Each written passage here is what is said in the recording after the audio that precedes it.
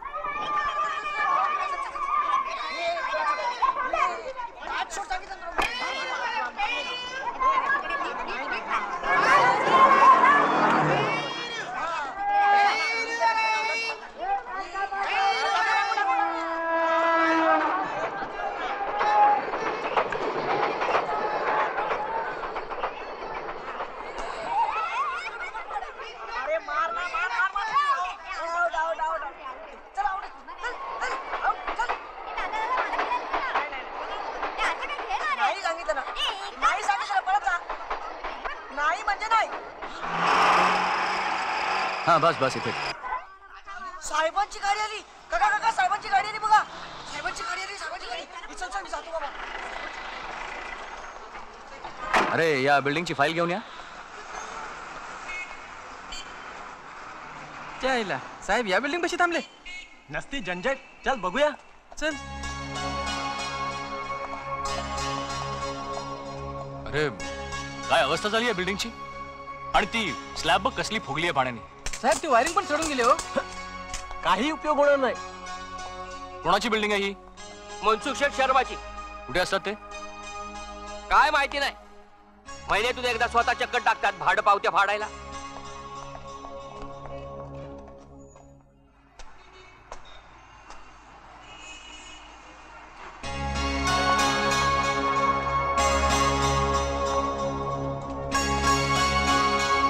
अरे इथे कसे काय राहता तुम्ही लोक. ही बिल्डिंग आता राहण्याच्या लायकीची राहिलेली नाहीये. अरे आता आम्ही इथं राहायचं कसं ह्योच घोर लागलाय जीवाला. तू सांग बाबा आता आम्ही जायचं कुठं. आता तू साहेब आहेस ना. तू कर डागडुजी. तो मसल्या घर मालक साधं पाणी बी विचारायला येत नाही. महिन्याच्या महिन्याला भाडं तेवढं वसूल करायला येतो. आजीबाई आता ही बिल्डिंग डागडुजी करण्याच्या लायकीची राहिलेली नाहीये. फार मोडकळीला आली आहे. लवकरात लवकर तुम्ही पर्यायी घर शोधा. हे चिकवाला आला सोय रे. समधी तरणी बापडी माणसं कामाला गेले त्यानं नेमकी हीच वेळ साधून आला सोय रे. काय रे तुला घर मालकानं धाडलं होय रे. हे बघा बिल्डिंग खाली करून घ्यायला आणि इथनं गेलं तर परत आम्हाला थाना मिळेल का. वार वा. अरे समध्या आयुष्याची कमाई घातली आम्ही इथं. जाणार कुठं. हे बघ बिल्डिंग पडायला आले तर सरकारला रिपोर्ट दे. नाहीतर लाग आपल्या कामाला. आमचं आम्ही बघून घेऊ. हे बघा बाबा मी तुमची ट्रान्झिट कॅम्प मध्ये सोय करतो. तुम्हाला सरकार लवकरात लवकर पर्यायी जागा देईल. पण ह्या जागेचं काय. इथं नवीन इमारत उभी राहिल्यानंतर तुम्हाला सगळ्यांना तुमची हक्काची जागा मिळेल. पण ही जर अशीच पडली तर मात्र कायद्यानं तुमचा काहीही हक्क राहणार नाही. अरे बघे तुझा तो कायदा बिदा का आम्हाला शिकू नको. जा आपल्या कामाला जा. चला चला कामाला. हे बघा जरा माझं ऐकून घ्या तुम्ही. हे बघा बाबा तुम्ही जरा माहिती आम्ही बघून काय काय. आपापल्या घरी जावा. चला चला.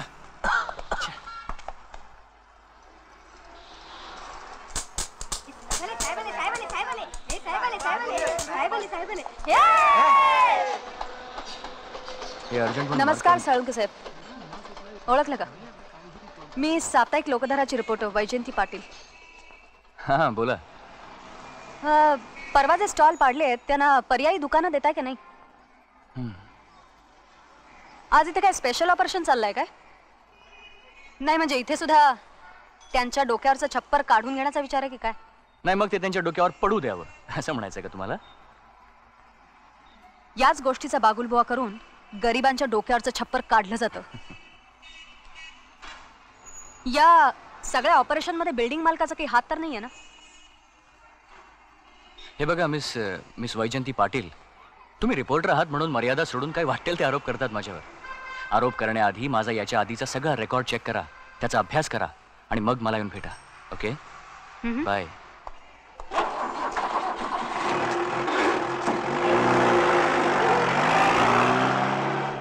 ओके? काय सालंगे साहेब, कसं काय, बरं आहे ना? आज काम जोरात चालू केलंय.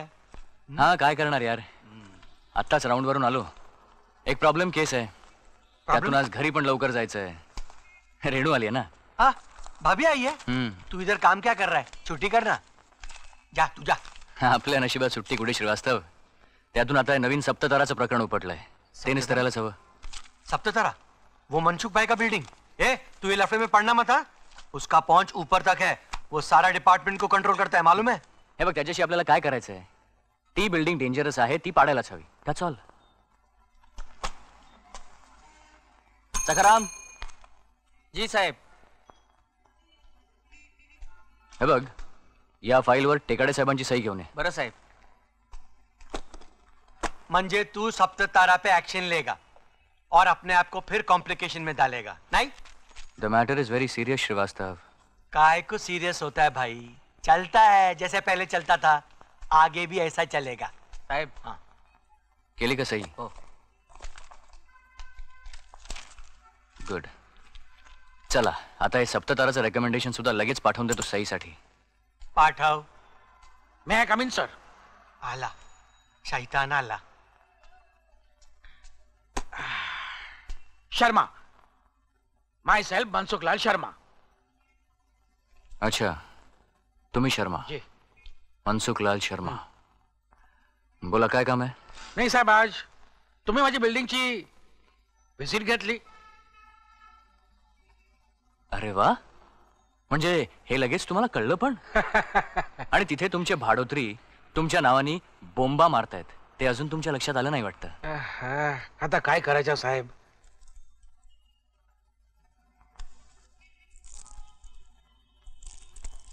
एवढा खर्च परवडत नाही ना. मी भाडोत्र्यांना सांगितलं, तुम्ही जगा खाली करा, मी प्रत्येकाला 10,000 रुपये देतो. 10,000 रुपीज. अरे बिल्डिंग बनवून ऑफिसांना जगा देईल तरीच तो माझा खर्च वसूल होईल ना साहेब. हे लोक भाडा देऊन काय देणार? 100-125 रुपये. ऑफिसांना जगा दिली तर 5,000 रुपये महिने मिळेल. 5,000 पर मंथ. कोणी मला ऐकायला तयार नाही. कसं ऐकणार? कसं ऐकणार शर्मा? नाही, आज मुंबईमध्ये 10,000 रुपीज 10,000 मध्ये फुटपाथवर तरी राहायला जागा मिळते का? आणि त्याशिवाय तुमच्या तळमजल्यावरच्या ऑफिसेस आणि दुकानांमधून तुम्हाला चांगला पैसा मिळतोय वर्षानुवर्ष. शिवाय बिल्डिंग रिपेअरिंग हे काम तुमचंच आहे. हां, आता तुम्ही जर गोडी गुलाबीनी बोलला असतात तर तुमच्या भाडेकरूंनी कंट्रीब्युशन काढून तुम्हाला पैसे दिले असते. बरोबर आहे साहेब, पण मी काय म्हणतोय, बिल्डिंग पडतीये ना, पडू दे तिला.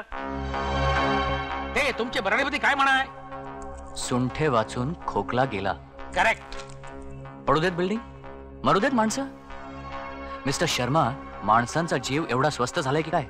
आजकालच्या जमान्यात एवढा महंगा तरी आहेत का? इथं मोगलाई लागून गेलेली नाही. तुमची ती सप्ततारा नीट खाली करून पाडण्याची ऑर्डर काढतोय मी आजच्या आज लगेच. ओके?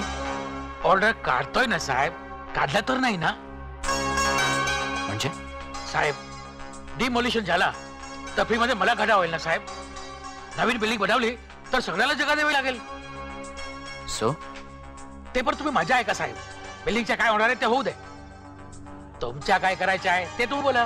हे बघा मिस्टर शर्मा, मी सरकारी नोकर आहे. म्हणून तर म्हणतो साहेब. हे नाही नाही नाही, तुम्ही समजला नाहीत. मी सरकारी नोकर आहे, जनतेचा नोकर. मला माझा पगार पुरतो. तुमची करायला मी जन्माला आलेलो नाही. ओके? आणि आता तुम्ही इथून निघा. 1-2 दिवसात मी तुमची सप्ततारा पाडतोय. हा काय व्यवहार झाला नाही साहेब? वाटलं तर मी तुम्हाला घरी येऊन भेटतो ना. आज तुम्हाला तो माहितच असेल, इथे सगळ्याकडे माझी मिठाई जाते. टेस्टी मिठाई. एकदा तुम्ही पण टेस्ट करून घ्या ना. आता तुम्ही जाता इथून का तुम्हाला धक्के मारून बाहेर काढू मी? Get out of here. Salunkhe, Salunkhe. अरे साळुंखे, तू स्वतःला महात्मा समजतोस काय? अरे तुझे साहेब सुद्धा माझ्याकडून दिवाळी घेते. तुमचे सारखे 50 ऑफिसर माझ्या बरोबर नोकरी करते. तू कोण लागून गेलास? तू आता जातो तिथून. साळुंखे, सेठजी तुम्ही निघा, आम्ही नंतर बघू. समजाव इसे. हे get out of here. Why are you losing control? Cool it, cool it. अरे मला लाच देण्याचा प्रयत्न करतोय. इसकी आदत किससे बिगाडी? अपने लोगों ने. आता त्याला सवय झाली, काय करायचं? बसा तुम्ही.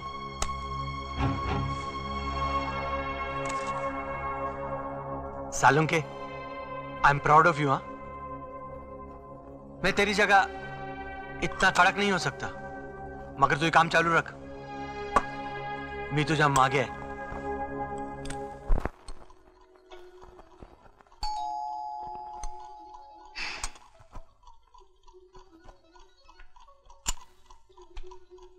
हाय रेणू। हाय। ए, रागावलीस ना? आपलं साला आयुष्यच असं झालंय बघ। आज मनाशी अगदी पक्क ठरवून गेलो होतो, संध्याकाळी लवकर परत यायचं म्हणून। कसलं काय, सकाळी राऊंडवर गेलो, एक बिल्डिंग दिसली, सप्ततारा। लगेच ऍक्शन नाही घेतली तर काहीतरी विपरीत घडेल, लागलो कामाला। त्यातून तर टेकाडे साहेबांकडे अजून जास्त वेळ गेला। तुझे नेहमीच आहे, तुला कधी वेळ असतो जेव्हा काम नसतं? मी आपली वेड्यासारखी तुझी इथे वाट बघत बसते। ए ए ए रेणू, ए तसं नाही का? तुला काय वाटतं हा, की तुझ्याबरोबर एखादी संध्याकाळ एकांतात घालवायला मला आवडत नाही? तसं नाही का? पण साला ही केसच कॉम्प्लिकेटेड आहे बघ। त्याची फाईल मागवून घेतली, त्या फाईलमध्ये बरीच काही गडबड आहे माहितीये रेणू। 3-4 वर्षांपूर्वी ही बिल्डिंग ॲक्विजिशन मध्ये जाणार होती, पण खुद्द सीएमनी याची ॲक्विजिशन कॅन्सल केली। आणि हीच बिल्डिंग नव्हे, त्या एरियातल्या बऱ्याचशा बिल्डिंगची ॲक्विजिशन अशीच कॅन्सल झाली आहे। अरे पण त्यांना फायदा कोणाचा होणार आहे? सगळ्यांचाच, सगळ्यांचाच। आणि या बिल्डिंग मध्येच नव्हे तर या फाईल मध्ये सुद्धा कुठेतरी पाणी मुरत आहे। I am not going to, ते जाऊ दे, ते जाऊ दे, हे काय नेहमीच आहे आपलं। आपलं आता फिरायला जाणं तर राहिलं। तू आता जेवण वगैरे नको करूस का? नको। काय चाललंय? बघ, मी त्यापेक्षा छानपैकी चायनीज जेवण मागवतो। ओके? वा, म्हणे चायनीज जेवण मागवतो। हे बघ, मी आज इतके दिवसांनी तुझ्याकडे आले, मीच मसाले भात आणि कढी बनवते, आणि तुझ्या आवडती बासुंदी सुद्धा। अरे वा, क्या म्हणजे माझा आज वाढदिवस साजरा होणार। मग रेणू, आपल्या लग्नानंतर तू माझ्यासाठी असंच नेहमी माझ्या आवडीचं जेवण बनव। हो, पण मिस्टर विश्वास साळुंके, त्यासाठी लग्न करायला वेळ असावा लागतो। ए पण आता काय फक्त 6 महिने राहिले। एक मिनिट कट झाला, गेली कटकट। बघ, आपल्या लग्नात ना आपण हा कोण आपल्या लग्नात सारखा आडवा येतोय? एक मिनिट आलो। नको त्या वेळेला फोन करतात काय? हॅलो। अरे साळुंके, मी तुला पहिलाच सांगितलं ना, माझ्या वाट्याला जाऊ नकोस। अरे बाळा, तुझ्यासारखे 56 ऑफिसर पाहिलेत मी। हो, आधी भुकतात जोरात, मग शेपूट हलवून माझे मागे पुढे घुमतात। हो, तू सांग ना, तुला काय पाहिजे, मिटवून टाकू आपण। Shut up! हे मनसुख, तू अजून ओळखलेला नाहीयेस मला। तुला हॅलो हॅलो फोन ठेवून दिलास काय? काय रे, कुणाचा फोन होता? त्या मनसुखलाल शर्माचा, सप्तताराचा मालक धमक्या देतोय मला धमक्या देतोय। मनसुख, तू अजून ओळखलेला नाहीयेस मला। 24 तासाच्या आत जर तुझी बिल्डिंग जमीनदोस्त नाही केली ना, तर नाव सांगणार नाही मी। ए हे बघ रेणू, तू उद्याच्या उद्या पुण्याला परत जा। नाही, आता तुझं इथं राहणं बरोबर नाही। अगं, हे लफडं आता लवकर मिटेल असं मला वाटत नाही। अरे पण अशा टेन्शनच्या वेळी मी तुझ्या बरोबर असणं बरं नाही का? नाही, उलट तू जर इथे राहिलीस ना, तर उगाचच कामाच्या वेळी माझं मन घरात गुंतून राहील। नाही, तू पुण्याला परत जा। मी तुला पुण्याला येऊन भेटतो।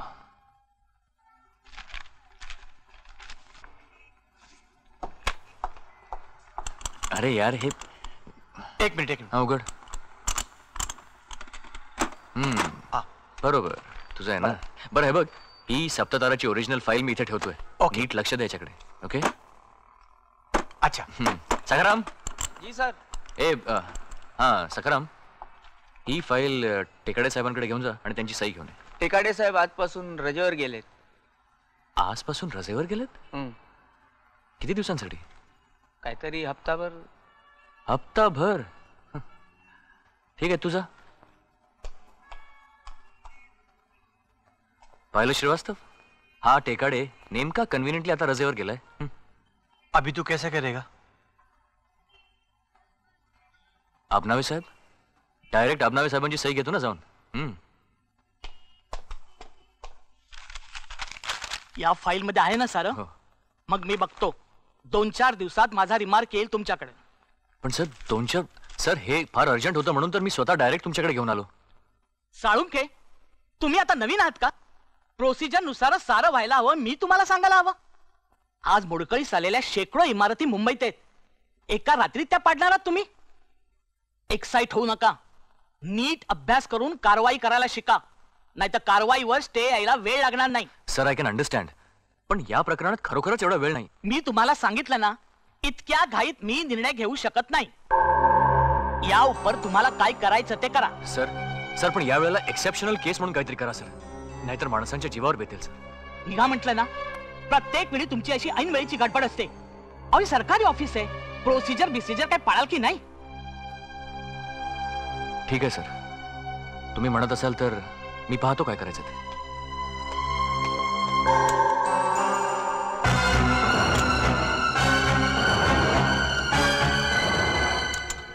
अब नावे साहब. आओ मनसुख भाई, कैसे हैं आप? ठीक हूँ.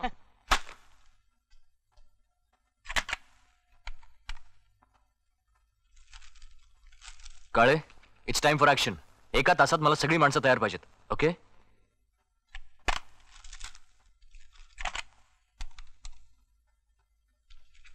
अग्निहोत्री, विश्वास साळुंखे, हा ट्रान्झिट कॅम्पमध्ये ऍडमिट करायचे आहेत. सुमारे 400-500 माणसं असतील. हा ट्रक्स आणि त्यांच्याबरोबर सामानही असेल. Yes, of course of course. Section officer असतील ना बरोबर? No it's an emergency. Okay, thanks. ACB Joshi आहेत का? विश्वास साळुंखे बोलतोय. हा बोला साळुंखे साहेब, आज कोणते स्टॉल पाडताय? स्टॉल्स नाहीत साहेब, सप्ततारा पाडायची. काय? सप्ततारा पाडायची? होय साहेब, पर्याय नाहीये, पण मोठा फोर्स लागेल.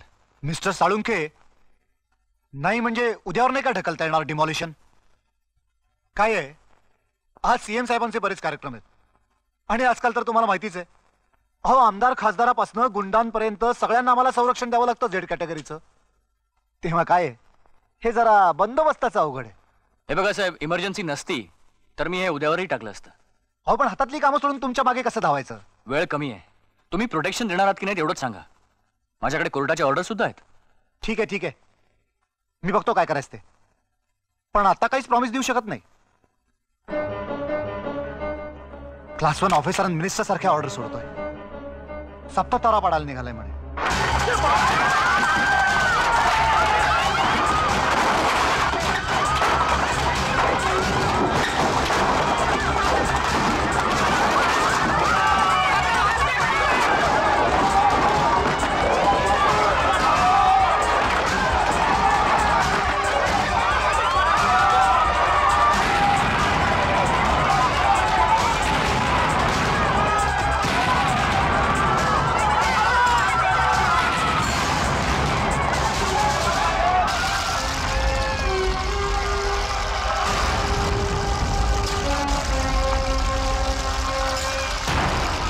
साहेब निघायचं हो, निघायचं आधीच उशीर. अरे काय रे, नको त्या वेळेला तुम्ही फोन. तुम्ही पुढे वा, मी आलोच. सांगता येत नव्हतं मी बाहेर गेलोय म्हणून.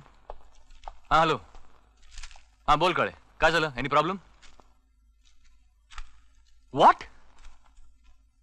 सप्ततारा पडली?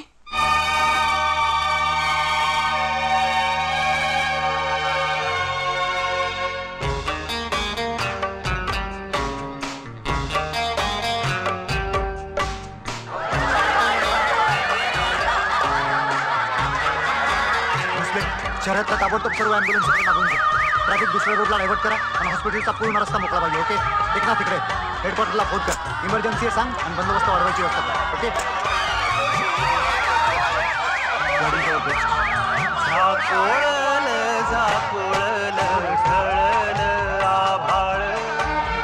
आयुष्याच्या उंजळीत साखळला काळ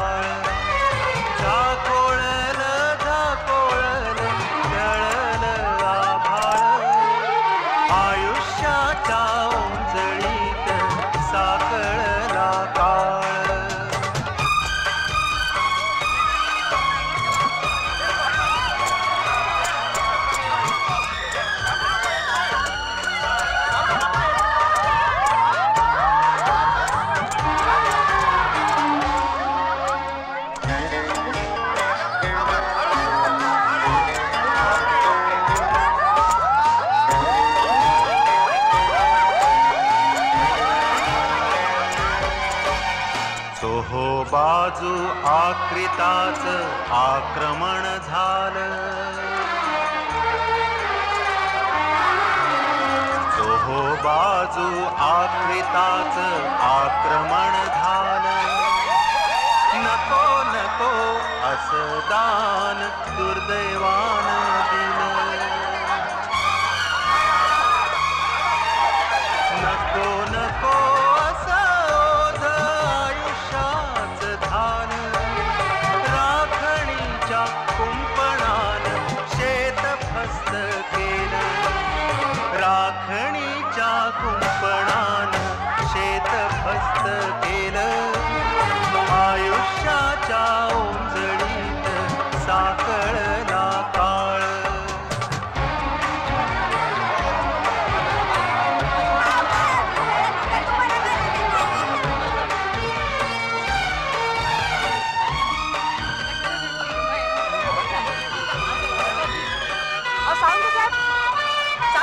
एक मिनिट, काय काय झालं शेवटी?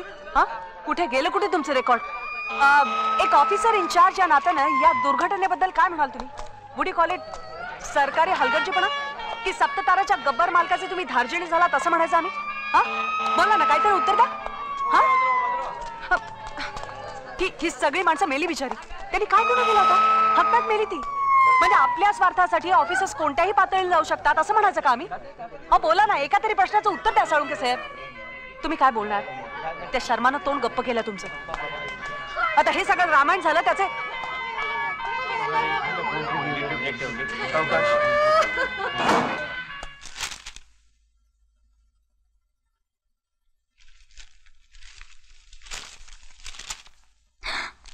सप्ततारा कोसळली.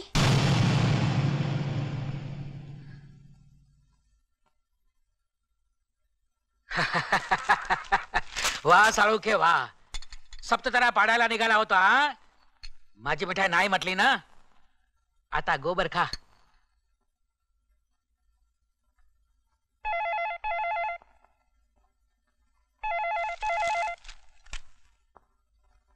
हॅलो हॅलो विश्वास, विश्वास मी रेणू बोलतेय. काय झालं रे हे असं एकदम? विश्वास, विश्वास तू ठीक आहेस ना? का परत पाठवलंस तुम्हाला पुण्याला? का? आता या सगळ्या काची उत्तरं मी देत बसतो. का परत पाठवलं तुला पुण्याला? का रात्रंदिवस काम केलं? सप्ततारा का पडली? इतकी माणसं का मेली? आणि मी का जिवंत राहिलो? का? किती डिस्टर्ब झालायस तू? हे बघ, मी लगेच मुंबईला येते. हा, नाही काही गरज नाहीये. आता ही लढाई माझ्या एकट्याचीच आहे. ती मला एकट्यालाच लढली पाहिजे. गरज पडली तर तुला बोलावून घेईन मी. ठीक आहे, मी नंतर फोन करते.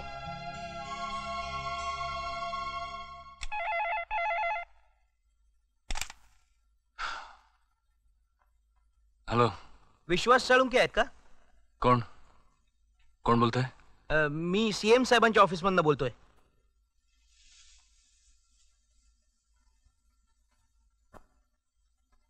हॅलो, हा मी साळुंखेच बोलतोय. हा, साहेबांनी आज 11 वाजता तुम्हाला भेटायला बोलवलंय. मला? सीएम साहेबांनी मला कशाला? ते काही माहित नाही, पण आज 11 वाजता सीएम ऑफिस मध्ये बोलवलंय. मग येताय ना? येतोय. सीएम साहेबांच्या ऑफिस. हॅलो,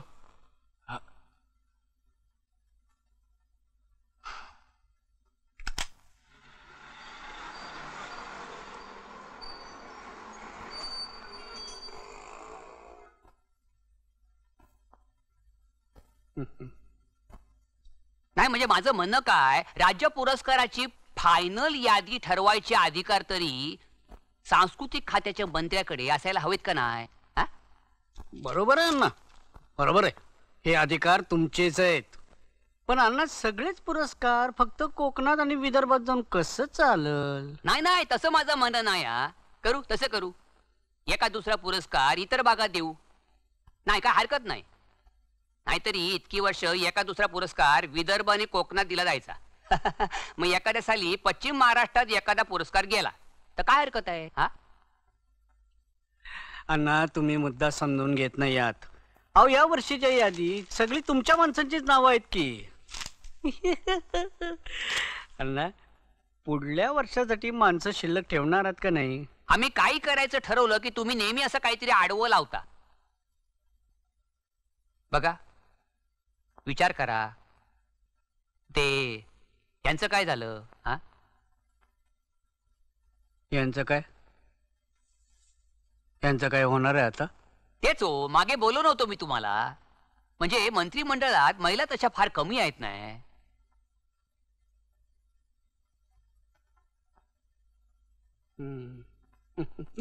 अण्णा मंत्रिमंडळात लहान पोरं बी नाहीत. म्हणत असाल तर एक 10-12 वर्षाचं पोर द्या पाठवून, त्याला बी घेतो की कॅबिनेट मध्ये. हा विनोदाचा विषय नाही हा सीएम साहेब. तुम्ही स्वतःकडे 8-10 चांगली खाती ठेवलीत तुमच्या खिच्यात. तुम्हाला कामाचा लोड जास्त होत नाही, ओव्हरलोड.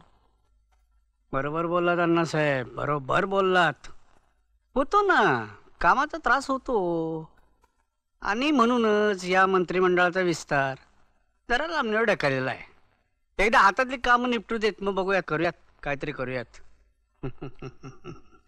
अण्णा बरेच दिवसात तुम्ही फॉरेनची ट्रिप मारलेली नाही. आता तुम्हीच जाते सगळीकडे, आम्ही कुठे जाणार? बरोबर आहे अण्णा, तुमचं बरोबर आहे. काय अण्णा, आम्ही फिरतीवर असताना इथं राज्य सांभाळायला तुमच्यासारखा दुसरा कोणी बुजुर्ग नको का? नाही अण्णा, तुमचं ते मलदीव महाराष्ट्र मंडळाचं प्रपोजल आहे की. या जाऊन 2 दिवस, चांगलं मोकळ्या हवेचं ठिकाण आहे. बायण्याबरोबर. बाकी तब्येत ठीक आहे ना अण्णा? वय जाणवायला लागलं हो तुमचं. तुमच्यापेक्षा एकाच वर्षाने थोरला नाही मी. बरं निघतो मी. यादीची काळजी करू नका, बघतो मी.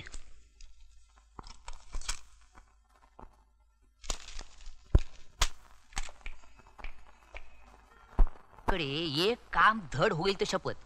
साधे राज्य पुरस्कार स्वतःकडे राखून ठेवलेले आहेत. आंधळ दळतय आणि कुत्र पीठ खाते अशी अवस्था झालेली आहे राज्याची. कर्तबगार मुख्यमंत्री कपाळ. चला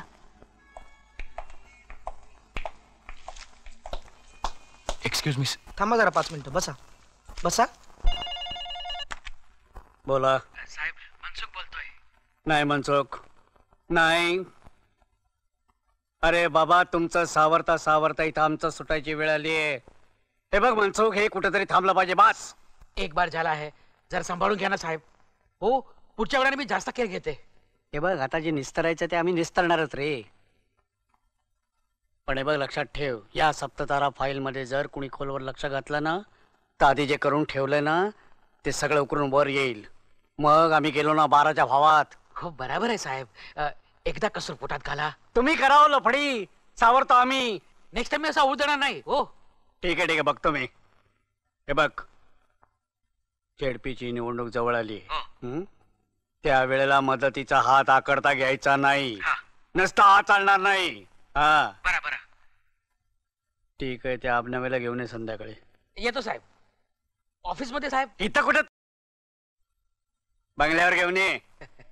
येतो साहेब, घरी येतो.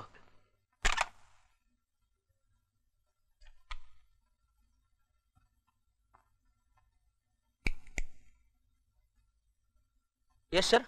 साळुंके आलाय का बाहेर? होय सर, बराच वेळ वाट बघताय ते. पाठवून दे. Yes sir. बोला. हा समय्या, you do one thing, send your proposal to me. I will personally put. No. This government will certainly entertain this type of entrepreneurship. Okay. साहेब बसा. हॅलो. हा काय रे बाबराव, कुठून बोलतो तू? नाही, तू असं कर, तू मला येऊन भेट, मग बोलू आपण. येऊन भेट. विश्वासराव साळुंके. होय. साळुंके साहेबांना काही चहा बी दिला की नाही? नाही साहेब, मला काही नकोय. मला आम्ही घेऊ ना गोट. चालेल.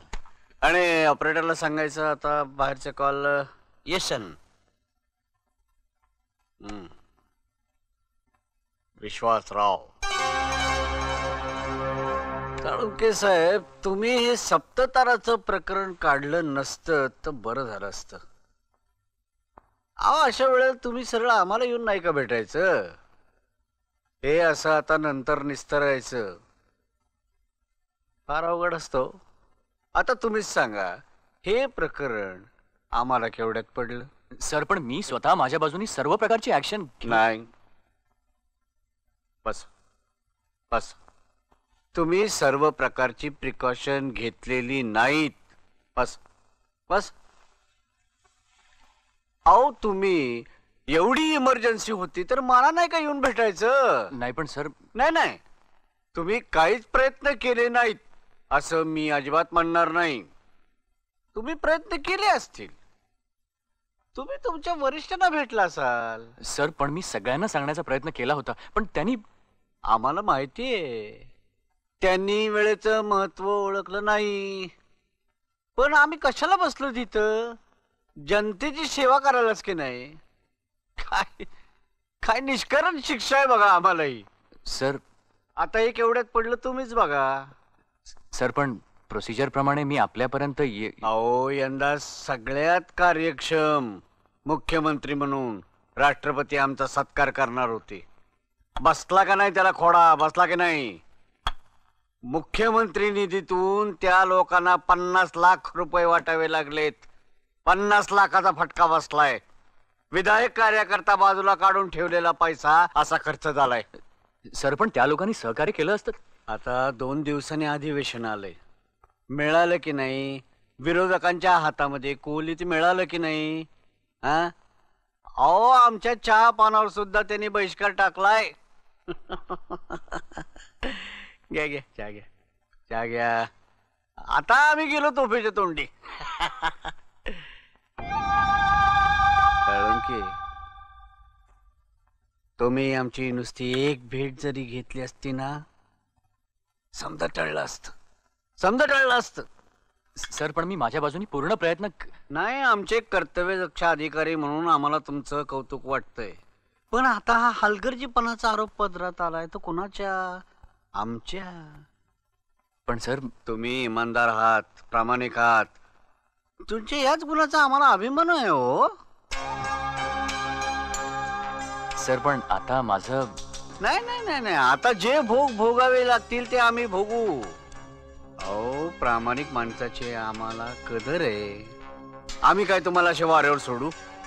जे काय होईल त्याला आम्ही फेस करू.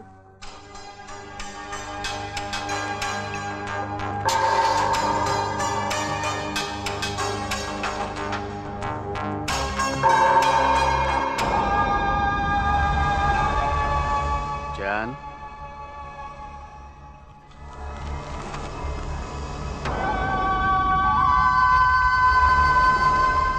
वा, फार डिटेल वर्क केलंय हो तुम्ही. काय साळुंके, पत्रकारांचा ससेमिरा चुकवायला पाहिजे. तुम्ही असं करा, ही फाईल राहू दे इथं, नंतर बघतो की मी.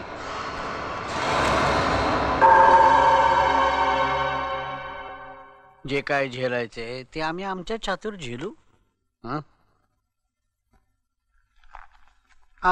त्या भीमाशंकर जवळ एक झोनल पॉवर स्टेशन बांधायचं चाललंय. वीज मंडळाने ती साखरताऱ्याजवळची जमीन मागितलेली आहे. तुम्ही असं करा, भीमाशंकरला जा, तिथल्या जागेचा सर्वे करा आणि जो काही रिपोर्ट असेल तो मला कळवा. मी तुम्हाला डेप्युटेशनवर पाठवतोय. पण सर, हे सप्तताराचं प्रकरण ते मी बघतो. पत्रकारांपासून जरा लांब राहायला हवं. जे आलं झालं. I will do my level best sir. मी येऊ सर? या या या. बेस्ट लक. थँक्यू. बेस्ट लक.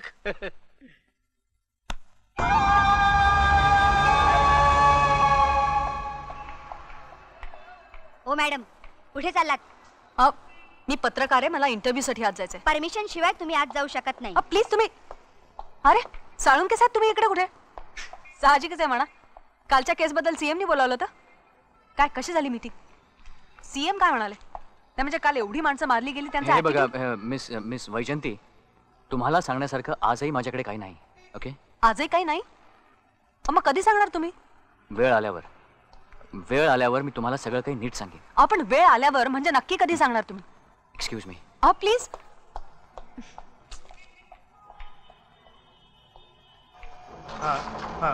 ठीक आहे, ओके.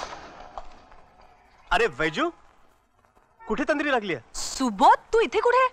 अगं एका मोठ्या फिल्मच्या कॉन्ट्रॅक्टसाठी सीएम साहेबांच्या पीआरओ कडे जरासा लग्गा लावायला आलोय. म्हणजे फिल्मसाठी सुद्धा इकडे लग्गा लावायला लागतो? हे डोंट से दॅट. मी आता खूप मोठी फिल्म बनवतोय, 14 लाखांची, खूप prestigious. I am very excited. Wow, good. काय करणार, ऍड एजन्सी चालवायला लागते ना. पण तू इकडे कोणाला ग्रिल करायला आली होतीस? काय नाही रे, ते सप्तताराबद्दल. But no luck. Well, better luck next time. By the way, आज संध्याकाळी काय करतेस? आज मला रिपोर्ट फाईल करायचा आहे, डेडलाईन आहे माझी. का रे? नाही, माझा काय प्लॅन होता की आपण जर का दोघं आज संध्याकाळी डिनरला एकत्र गेलो असतो तर. बेटर लक next time Subodh. Bye. Better लक नेक्स्ट टाइम.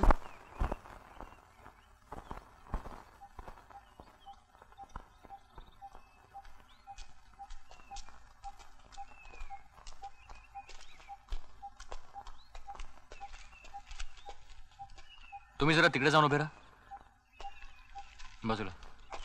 मागे सर, सर मागे मागे. हा बस. साहेब, मला वाटतं नायकाची थोडी आणि पटवर्धनाची थोडी जमीन आपण घ्यायला काही हरकत नाही. नाही रे, तसं करून उपयोग नाही. काय मग त्या दोघांनाही पर्यायी अर्ध्या जमिनी देत बसायला लागेल. नसती कोर्टाची लफडी. त्यापेक्षा ही नायकांची अख्खी जमीन ही जर आपल्याला पुरत असेल तर हीच का नाही घेऊन टाकत आपण? जी साहेब. आणि त्यांना आपण कुठेतरी चांगलीशी जागा बघून रिसेटल करू ना. पुन्हा बाकी साईडच्या कामासाठी आपल्याला बारीक सारीक तुकडे लागणारच आहेत जमिनीचे. पण त्याचा काही प्रॉब्लेम येणार नाही, कारण गावकऱ्यांबरोबर जरा गोडी गुलाबीने घ्यावं लागेल. त्यांना जरा समजावून सांगावं लागेल. तू एक काम कर, तू ग्रामपंचायतीसमोर ग्रामसभा बोलव. जी साहेब. मी त्यांना समजावून सांगतो. हा मित्रांनो, आपल्या देशात आर्थिक उत्क्रांती चालू आहे. जगभरातल्या चीज वस्तूंसाठी भारतातली बाजारपेठ खुली झालेली आहे. आता अशा वेळेला आपलं दरमाणशी उत्पन्न आणि उत्पादन दोन्ही वाढायला हवं. आणि त्यासाठी तुमच्या शेतावर वीज येणं हे अति आवश्यक आहे. शेवटी शेतकरी सुखी तर राज्य सुखी.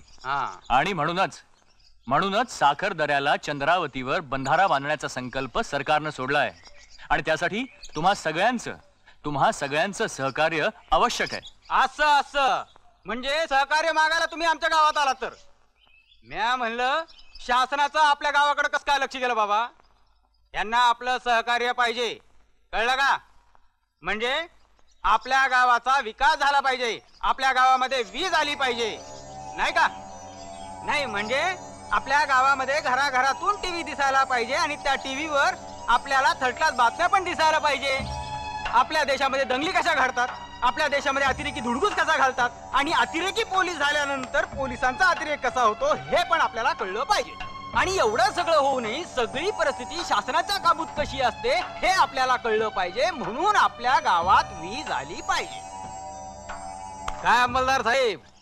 नाही, आता जो तुम्ही बंधारा बांधणार आहे त्याच्यासाठी आमचं सहकार्य पाहिजे का आमच्या जमिनी पण पाहिजे? या अशा तुमच्यासारख्या लोकांच्या अडाणीपणामुळेच आपला देश मागे राहिलेला आहे. काय म्हणालात? अडाणी? Mind your language officer. I am a graduate in agriculture. I have not done it by accident, but by choice. हे बघा, तुम्हाला म्हणायचं काय एक्झॅक्टली? म्हणजे आता इथं तुम्ही तुमचा वीज प्रकल्प उभा करणार, त्याची ऑफिसं ताटणार आणि त्या बंधाऱ्याच्या मेंटेनन्ससाठी बाहेरची माणसं इथं बोलावणार. मग त्याच्यासाठी कॉलनी बांधणार, झालं तर स्वतःचे 4 बंगले बांधून घेणार आणि त्याच्यासाठी आम्ही आमची जमीन तुम्हाला द्यायची. आणि जमल तेव्हा सरकार त्याची आम्हाला भरपाई देणार. वाह चंदर, अरे काय वेळेसारखं बोलतोस तू? हे साहेब काय सांगतायत ते जरा समजून तरी घे. शेवटी आपलं सरकार आपल्या मदतीसाठी. Yes exactly. इथे आम्ही विधायक गोष्टी घडवायला आलेलो आहोत. ही सगळी विकासाची कामं आहेत. तुम्ही सापडले का सरकारी शब्द? विधायक काम, विकासाची काम. वाजवा रे, टाळ्या वाजवा. कसली विकासाची काम रे? सरकारचा विकास आणि जनता भाकास. झालं ते पुरं झालं, आल्या वाटेनं परत जावा. चला रे गावकऱ्यांनो, यांच्या नादी लागला तर होत्याचं नव्हतं करून बसा. चला. पण मला एक सांगा पटवर्धन साहेब, ही अशी वृत्ती जर असेल ना तर कुठलंही काम तडीला नेता येणार नाही. आता इथं पॉवर स्टेशन बांधल्यानं गावचाच फायदा आहे ना. हे दररोजचं लोड शेडिंग, लाईट जाणं, हे गाव अंधारात बुडणं सगळंच बंद होऊन जाईल. त्याशिवाय घरात आणि शेतावर विजेची उपकरणं वापरता येतील. बरोबर आहे, अगदी बरोबर आहे तुमचं. पण बरं का विश्वासराव, तुम्ही आमचा तो चंद्र ना त्याच्याकडे अजिबात लक्ष देऊ नका. पण साहेब आज त्यांनी जे हे पहा, आमचा सगळा गाव तुमच्या प्रोजेक्टच्या मागं ठामपणे उभा राहील याची खात्री बाळगा. अहो, गावातली जाणती माणसं माझ्या शब्दाबाहेर नाही. नक्की नाही. नक्की नक्की. थँक्यू पटवर्धन साहेब, आज तुम्ही फार मोठं काम केलं माझ्यासाठी. काय काळजी करू नका. थँक्यू. या. हे बघ चंदन, तू आता आलाच आहेस ना तर जरा शेताकडे जा बाबा. अगं आई आता. अरे तसं ना आता बघतोय समज, पर तू जरा ध्यान दिलंस ना तर लक्ष्मी भरभरून देईल बघ औंदा. अगं आई त्यासाठीच खटारोप चाललाय ना हा. आता दादा आम्हाला लहानपणी सोडून गेले, तेव्हापासून आपलं नशीब फिरलं ते फिरलंच. पण आता थोडी कळ काढ बघ, या वर्षीपासून तुला थोडी सुद्धा कोशिश करावी लागणार नाही. अशी फक्कड हायटेक शेती करून दाखवतो बघ. आता तू इतकी वर्ष पुण्याला राहिलास, पर आपली रांगडी भाषा जरा देखील विसरलं नाहीस की. आम्हाला वाटलं पुण्याला जाऊन फडाफडा बोलाय शिकतोस का काय. अगं गावचं रेडकू शहरात गेलं म्हणून काय मेंढरू बनतो आहे त्याचं. अगं उलट माझ्यासारखी माणसं पुण्यात मुक्कामाला यायला लागली म्हणून आता पुणेकरांची भाषा पण बदलायला लागली. भाऊ, आज गावात कसली सभा होती का रे? होय, आला होता एक अंमलदार. पॉवर स्टेशन बांधायचंय म्हणे. गोरगरिबांच्या जमिनी लुबाडायचे धंदेच समजे. असं? अगं असा आपसला त्याला विचारूच नकोस. आता मुंबईला जाईल तेव्हा म्हणेल ही साईड नको दुसरी साईड द्या. आणि आई, ते आपले पटवर्धन काका आहेत ना, ते त्या ऑफिसरची बाजू घेत होते. काय सकाराम? हॅलो. काय साळुंके साहेब, कधी आलात भीमाशंकरून? हा काय आजच सकाळी आलोय. काय कसं झालंय काम? अरे एकदम फर्स्ट क्लास, मिशन सक्सेसफुल. बाकी तुमचं कसं काय? ठीक. नंतर भेटूया. हॅलो श्रीवास्तव. अरे बस बस बस बस, माझ्या खुर्चीवर थोडा वेळ बसल्यामुळे काही फरक पडत नाहीये. तू गप्प का? बोल ना. अरे बोलत का नाहीयेस तू? साहेब काय झालं? तू सकाराम काय रे, आल्याबरोबर लेटर? ए पेन. काय झालं श्रीवास्तव? टेन्शन मध्ये दिसतोयस आज. श्री विश्वास साळुंखे.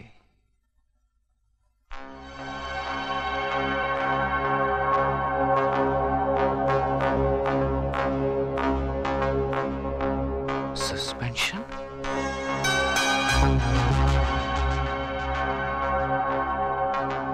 सप्ततारा प्रकरणात हलगर्जीपणाबद्दल सस्पेन्शन? नो, हे होऊ शकत नाही. हे होऊ शकत नाही. How is this possible? मला सीएमनी स्वतः बोलून माझ्याकडनं फाईल घेतली. मला म्हणाले की मला कर्तबगार अधिकारी, मला त्यांची कदर आहे. मला सेफगार्ड करण्यासाठी भीमाशंकरला पाठवलं त्यांनी. नहीं, दिस is not possible. This is CM ने तेरा फाइल रख लिया? हाँ, समझ गया मैं. बस अभी तू लटक गया. मैंने तेरे को पहले ही बोला था संभाल के चल. ए श्रीवास्तव, तुला काय म्हणायचंय? तुला म्हणायचं की सीएम आणि हे सगळं हा सगळा कट होता म्हणजे मला याच्यासाठी तिथं बोलवलं गेलं की oh shit, I won't leave. मी त्यांना सोडणार नाही श्रीवास्तव. अभी रिलैक्स हो जा. एक काम कर, हम होटल में रोज शाम को मिलते हैं ना. बस तू वहां जा, मेरा इंतजार कर. मैं आके तेरे को सब समझा दूंगा. अभी तू जा. अरे पण माझ्यावर ऍक्शन घेण्याची हिम्मत कशी झाली? माझे सगळे पेपर्स क्लियर आहेत. क्लियर तेरा सर. सुन, तेरे जाने के बाद में कबर्ड की चाबी जबरदस्ती लेकर तेकाड़े ने तुझी फाइल खुल के ली. काय? हाँ, आते तूने वो सप्ततारा का डिमोलिशन ऑर्डर किया था ना. हाँ. वो फाइल भी गायब हो गई. व्हाट? हाँ.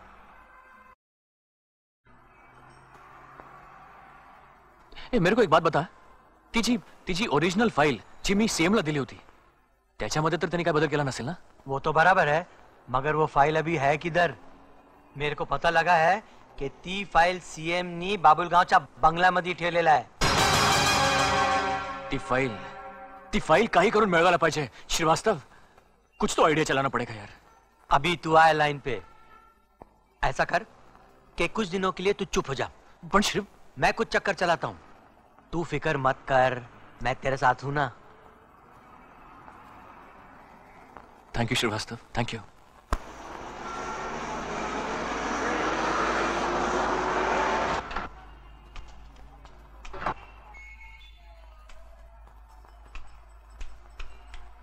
या भैया साहेब या. काय श्रीनिवासराव, कसं काय? तुमची कृपा. आहेत का अण्णासाहेब? हो, तुमचीच वाट बघतात. चप्पल. हा चला चला. भैया साहेब आलेत अण्णा. हा या भैया साहेब या या. वा अण्णासाहेब, प्रवासाची तयारी होऊन राहिलेली दिसते. मलदीच्या दौऱ्यावर चाललाय असं ऐकतोय. असं काय काम काढलं त्यांना? अरे तुमचा मुख्यमंत्री सारखा मॉरिशसला जातोय. माझं म्हणणं काय आहे, सांस्कृतिक एकात्मता फक्त मॉरिशस बरोबरच व्हायला पाहिजे असं आहे. हा, म्हणून मी महाराष्ट्र मलद्वीप सांस्कृतिक मंडळाची घोषणा केली आणि त्याच्या ओपनिंग साठी मी मलद्वीपच्या अध्यक्षांना जाऊन निमंत्रण देणार आहे. वा छान. पण कधी जाऊन राहिलात तुम्ही? आज संध्याकाळची फ्लाईट आहे. फार दिवसांनी चालत अण्णा परदेश दौऱ्यावर.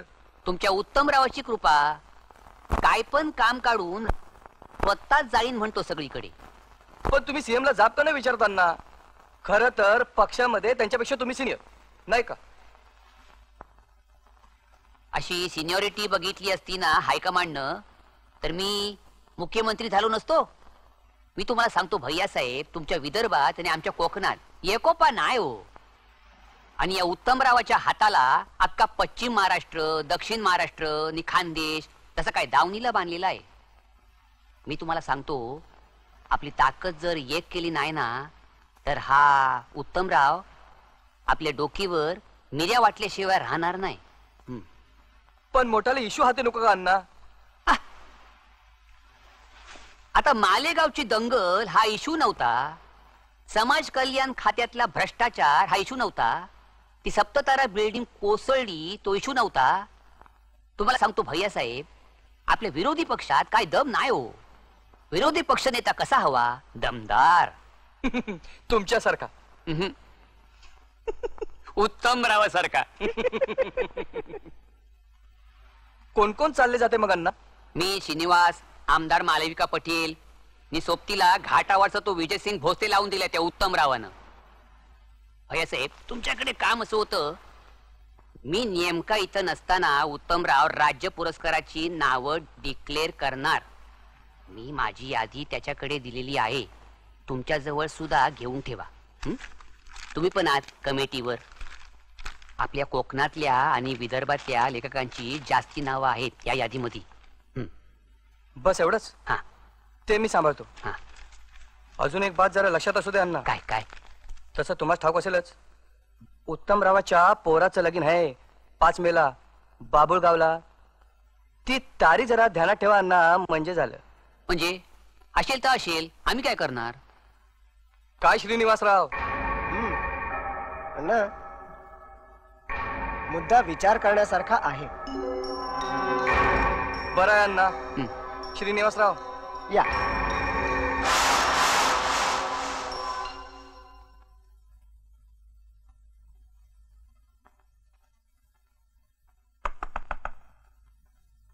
कम इन.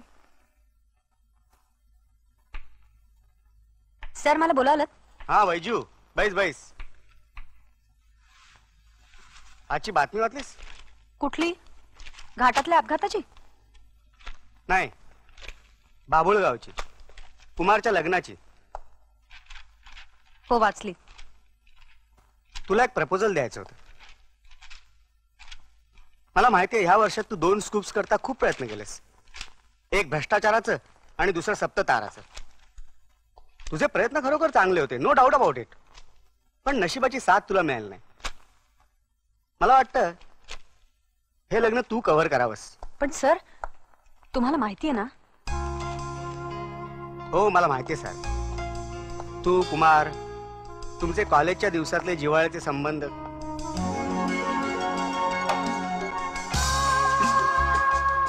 कुमार, किती मजा करायचो कॉलेजमध्ये.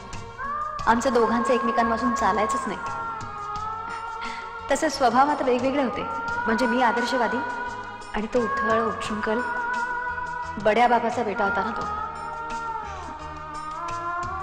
मी मात्र हळूहळू त्याच्यापासून दूर जाऊ लागले. आणि सुचित्रा माझी मैत्रीण, ती मात्र त्याच्या रांगणेपणावर भाळू लागली. आज त्या दोघांच्या लग्नाची बातमी सगळीकडे झळकते. कुठे हरवलीस? काही नाही सर. एक गोष्ट लक्षात ठेवायची, शेवटी आपण पत्रकार आहोत, तेव्हा व्यवसाय आणि आपलं व्यक्तिगत आयुष्य याची आपण गल्लत करता कामा नये. खरंच तसं काही नाहीये सर. मी माझ्या चॉईसनं माझा मार्ग वेगळा करून घेतला, कारण मला पत्रकारितेत नाव कमवायचं होतं. आणि त्यासाठी I just need one big story. You know sir, सप्ततारा प्रकरणी मला असं वाटलं होतं की ती स्टोरी मला मिळाली. माझा अंदाज चुकला. पण सर, हा असला लग्न समारंभ कव्हर करून मी नेमकं काय साध्य करणार आहे? जरा नीट विचार कर. खरं तर तुझ्या भूतकाळामुळे तुला हा समारंभ कव्हर करताना जी इन्साइट मिळेल ती आणखी कुणालाच मिळू शकणार नाही. कम ऑन, तिथे मोठे मोठे पुढारी येणार आहेत, बऱ्याच प्रसिद्ध व्यक्ती येणार आहेत. अगं हे बघ, कान आणि नजर तीक्ष्ण ठेवून जर तू तिथे गेलीस तर तुला तिथे एखादी स्टोरी मिळू शकेल. या लाइफ टाइम बिग स्टोरी. तूने आज का हेडलाइन पढ़ा? हाँ, त्या सीएमच्या मुलाच्या लग्नाची ना. करेक्ट. वाचली. ये राइट टाइम है सिचुएशन का पूरा फायदा उठाने का. ये मिस्टर धूरी का फ्रेंड है ना, वो सीएम का खास इंटीरियर डेकोरेटर था. उसके कहने के मुताबिक सीएम के बाबुल गांव के बंगले के बेडरूम के कबर्ड में तेरा फाइल रखा है. अच्छा. हो, माझा जो मित्र आहे ना तो सीएमचा पर्सनल इंटिरियर डेकोरेटर. पण सध्या काय पैशावरून गाडा जरा बिनसलेला आहे, तर त्यानेच मला या बंगल्याच्या ब्लू प्रिंट्स दिल्या. तसं काम धोक्याचं होतं, पण साहेबांनी सांगितलं म्हणून तुमच्यासाठी. मोजून घ्या. नाही नाही नाही, बरं. अच्छा, हा येतो साहेब. हा, थैंक यू. हाँ, सीएम के बंगले का नक्शा mill Gaya. That's it.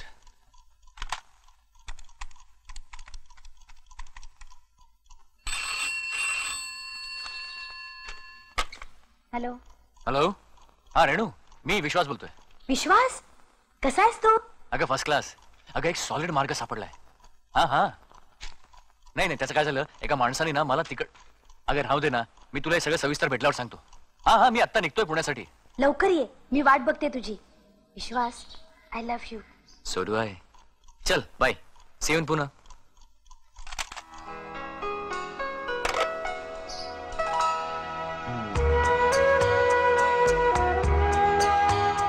Alwar तुझी चाहूल का धडधडते फूल. अलवार तुझी चाहूल का धडधडते फूल.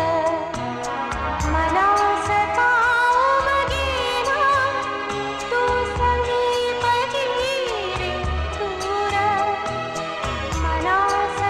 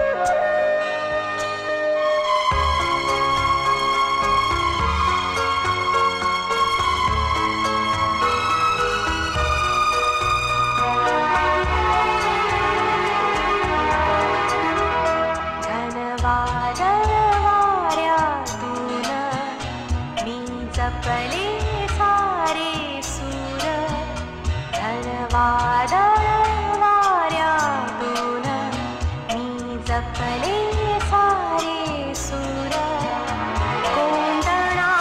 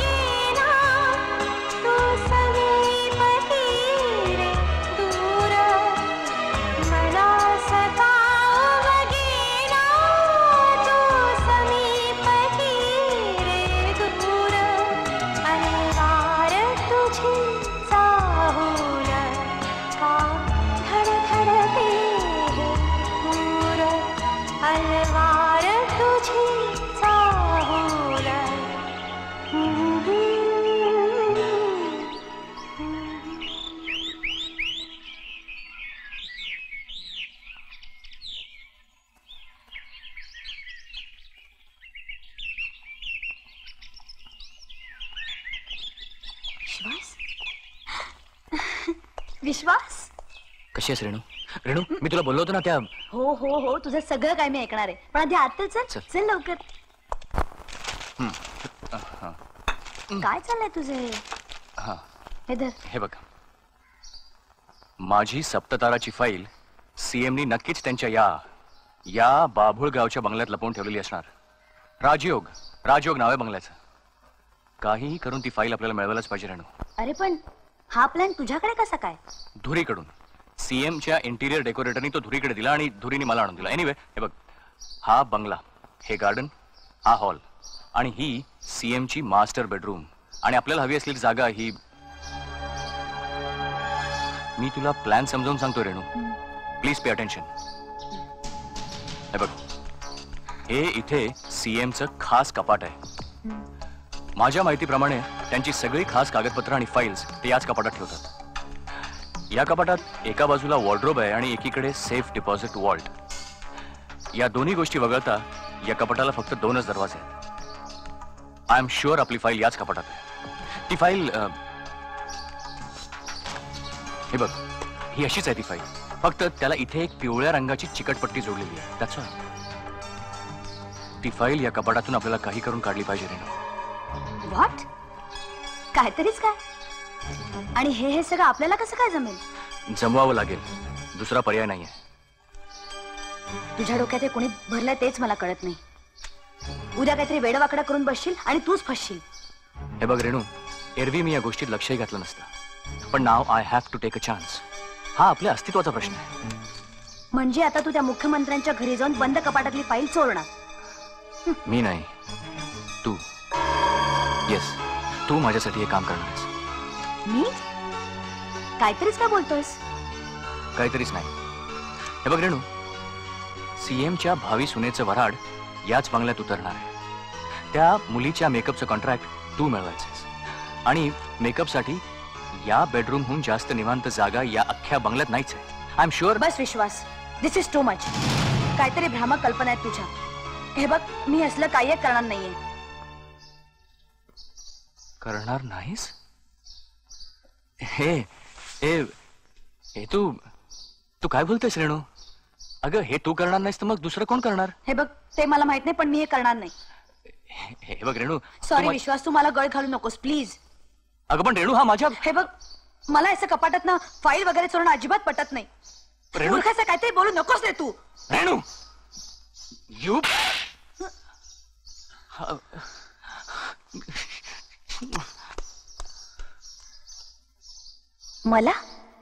मला मारला ज्यानं?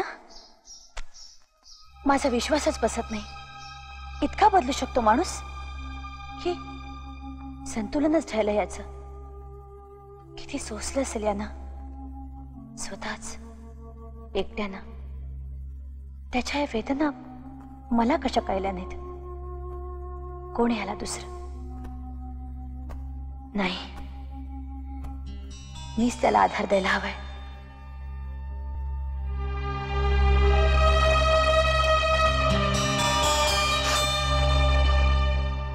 विश्वास, मी हे काम करणार आहे.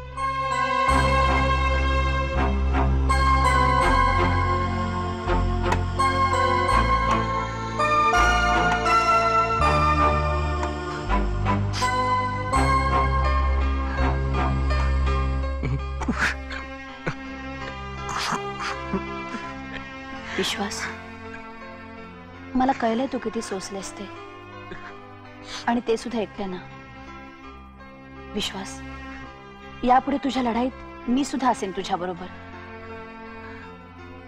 मी चुकलोय. मी नेहमीच तुला गृहीत धरलं रेणू. नाही विश्वास, मी नेहमीच तुझ्यावर अन्याय केला, नेहमीच. पण आता नाही. आता मी तुला हे काम करू देणार नाही. नाही विश्वास, मी हे करणार आहे. ऐक प्लीज प्लीज विश्वास, झालं गेलं विसरून जा. पुन्हा त्याचा उच्चारही करू नकोस. मी आहे ना.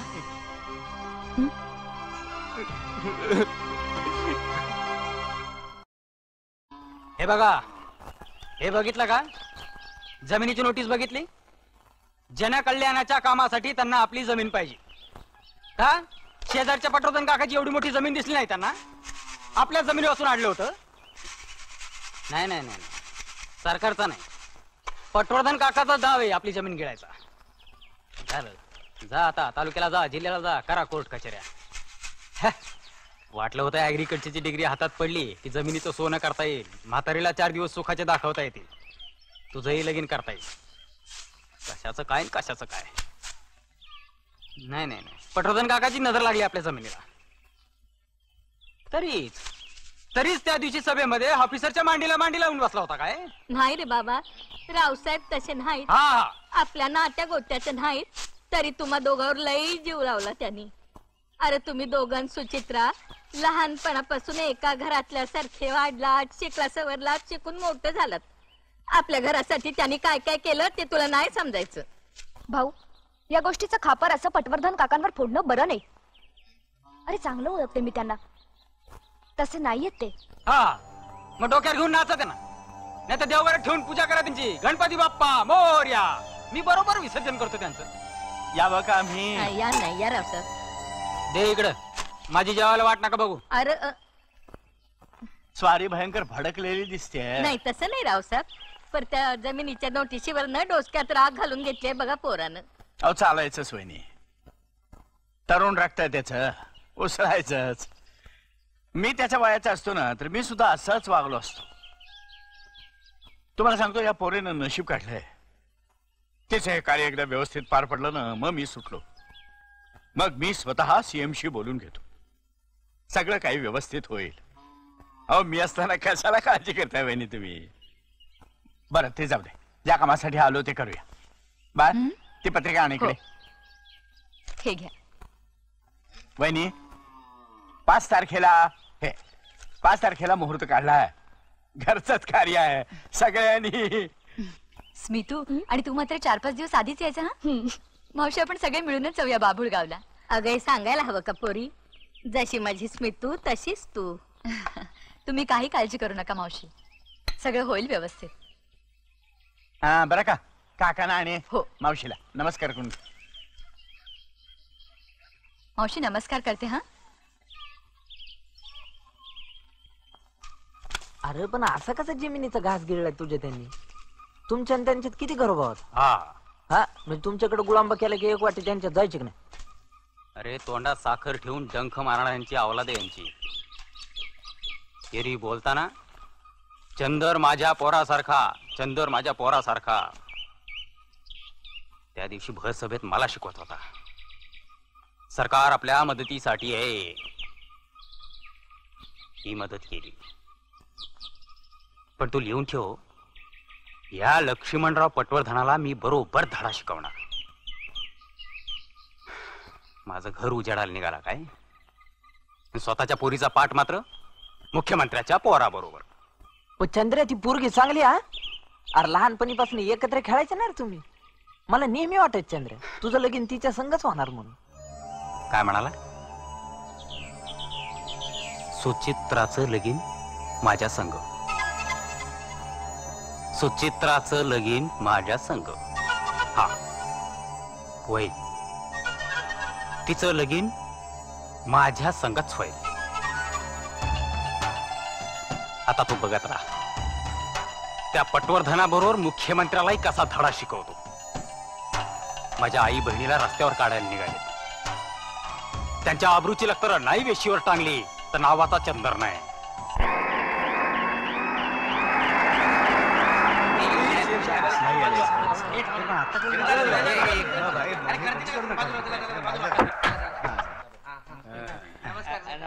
नमस्कार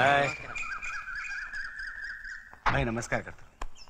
कसा आहेस? बरं आहे. नमस्कार करतो. बरं आहेस ना? नमस्ते सर. असू दे असू दे. काय अभ्यंकर, लग्नाची तयारी काय म्हणते? 70,000 कार्ड आणि 8,000 पाकिट पोस्ट केली. थोडीशी शिल्लक राहिली. आणि भाई तुम्ही सांगितल्याप्रमाणे सपकाळे मांडववाल्याबरोबर मांडवाचं फायनल करून टाकलं. आणि भाई जिलब्यांच्या 15,000 ताटांबद्दल पुण्याच्या केटरिंग असोसिएशनला कळवलंय. 5 लाख रुपये ऍडव्हान्सही पाठवलेत. आणि देसरडा बस्त्यासाठी वहिनी साहेबांशी बोलतीलच आणि दागदागिन्यांबद्दल बाफ नाही बोलणार आहेत. बाबा ती डिपार्टमेंट वहिनी साहेबाचं आहे, आमचं थोडंच आहे. आणि भाई गावातल्या 2 मोठ्या विहिरींमध्ये 3 दिवस बर्फाच्या लाद्या टाकण्याची व्यवस्था केलेली आहे. शाबास. उद्यापासून उन्हाळ्याच्या सुट्ट्या लागणार शाळांना, तिथे आपल्या कार्यकर्त्यांची सोय करून टाकू. बाई आणखीन एक गोष्ट आहे.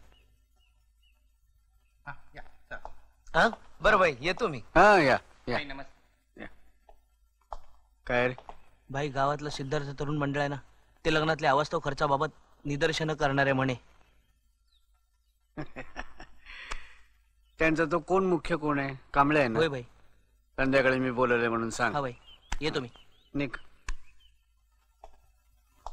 साहेब देवस्थळी साहेब आले. त्यांना स्टडी मध्ये बसवा. वॉच घेऊन येतो म्हणा. नमस्कार वहिनी. नमस्कार. निघतो मी. काय सगळी तयारी मनासारखी चालली आहे ना? नाश्त्याला काय करायचं? काय थालपेट करा बुवा. आणि तुमच्या आजची करा. बर. मुंबईला तोंडाची चव गेली हो. बर. आणि केशवला वॉशला पाणी काढायला सांगा. ठीक आहे. आम्ही आलोच. नमस्कार. बसा बसा बसा बसा. काय शंकरराव, काय खबर बात? श्री गणेशाच्या कृपेनं सारं उत्तम आहे. शंकरराव, त्या मालदीवच्या प्रेसिडेंटच्या मुंबई दौऱ्याची बातमी वाचली आणि अर्थही उमगला. तसं झालं तर खरोखरच पंचायत होईल. पण आपण काळजी करू नका. आत्ताच येताना मी पाटमोरा गणपतीच्या देवळामध्ये श्री गणेशाला अभिषेक बोलून आलोय. कार्य निर्विघ्न पार पडेल. शंकरराव, गणपतीला अभिषेक करून हे असले प्रश्न सुटणार आहेत का? राष्ट्रपतींना विनंती करून या दौऱ्याचा काही फेरविचार होतो का हे पाहणं एवढंच आपल्या हातात आहे. मला नाही वाटत सध्याचे राष्ट्रपती माझं ऐकतील. आणि त्याची गरजही नाही. मी विचार केलाय, मलदीपला तुमचा एक खास माणूस पाठवा आणि अध्यक्ष सत्तार इक्बाललाच लग्नाचं आमंत्रण द्या. वाटलं तर विजय सिंगवरची जबाबदारी सोपवता येईल. मलदीपच्या अध्यक्षांचं तुम्ही स्वागत करणं आवश्यक आहे ना, मग त्यांचं विमान सरळ बाबुळगावलाच उतरू द्या. म्हणजे इथंच तुम्हाला त्यांचं अधिकृत स्वागत करता येईल. हा, आता सुरक्षा व्यवस्थेवरती जरा ताण पडेल, पण इलाज नाही. साहेब श्रीपदरावजी आले. श्रीपदराव जामखेडकर? वय. अरे वा, बसव त्यांना. मी येतो म्हणून सांग. बरं भाई, मी येऊ आता? हो, गणपतीचा अभिषेक. हो, आता सांग उद्या. अगदी. हो हो हो हो हो हो. साधू संत येती घरा, तुझी दिवाळी दसरा. अखंड सौभाग्यवती भव. चिरंजीवांच्या लग्नाची पत्रिका मिळाली. बरं वाटलं. महिना घेऊन लग्नाला यायचं. हो हो, अगदी अवश्य. बर, काय आज्ञा? ही रेणू आपले डेप्युटी दौलतराव पवार होते ना, त्यांची मुलगी. बर. मला ही मुलीसारखीच आहे. उत्तम पैकी ब्युटिशियन आहे. पुण्याला स्वतःचं ब्युटी पार्लर आहे. लग्नात नववधूचा मेकअप करायची तिची इच्छा आहे. अच्छा. तुमचं आमच्याकडं काही काम निघत नाही. वास्तविक पता तुमच्याकरता काहीतरी करावं असं मला नेहमी वाटत आलेलं आहे. मग रेणूचं काम झालं म्हणजे माझं काम केल्यासारखंच समजा. काम झालं असं समजा. शुभ कार्याला तुमच्यासारखी देव माणसं आमच्या घरात यावी हा शुभ शकुनच झाला म्हणायचा.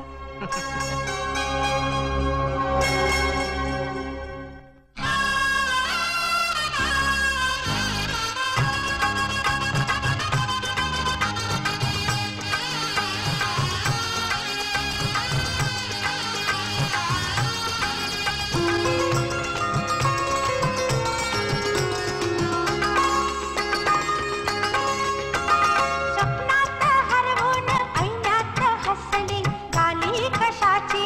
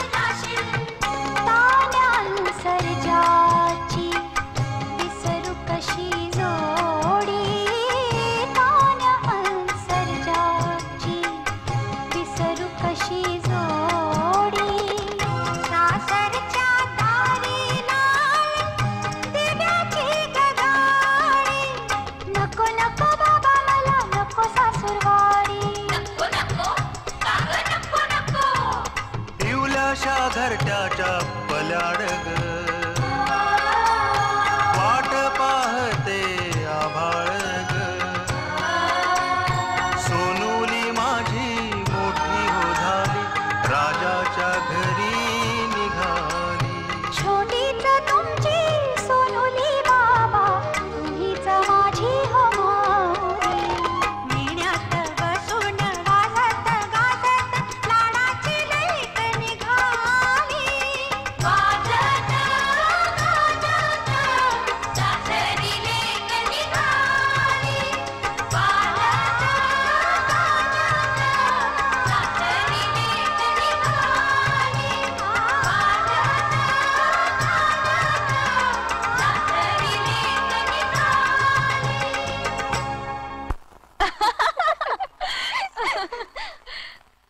मला सांग चित्रे, तुला आता कसं वाटतं ग? नाही म्हणजे तू मुख्यमंत्र्यांची सून होणार. किती वेगळं असणार ते जग. मोठी मोठी माणसं येणार जाणार, तो बंदोबस्त, ते नोकर चाकर, सगळ्या सवयीच बदलतील बघ तुझ्या. छे ग, सवयी कशा बदलतील? लहानपणापासूनचे संस्कार काय असे थोडेच बदलतात? तेवढे माझ्या बाबांनी शिकवले मला, कितीही मोठं झालं तरी आपली मुळे विसरायची नाहीत म्हणून.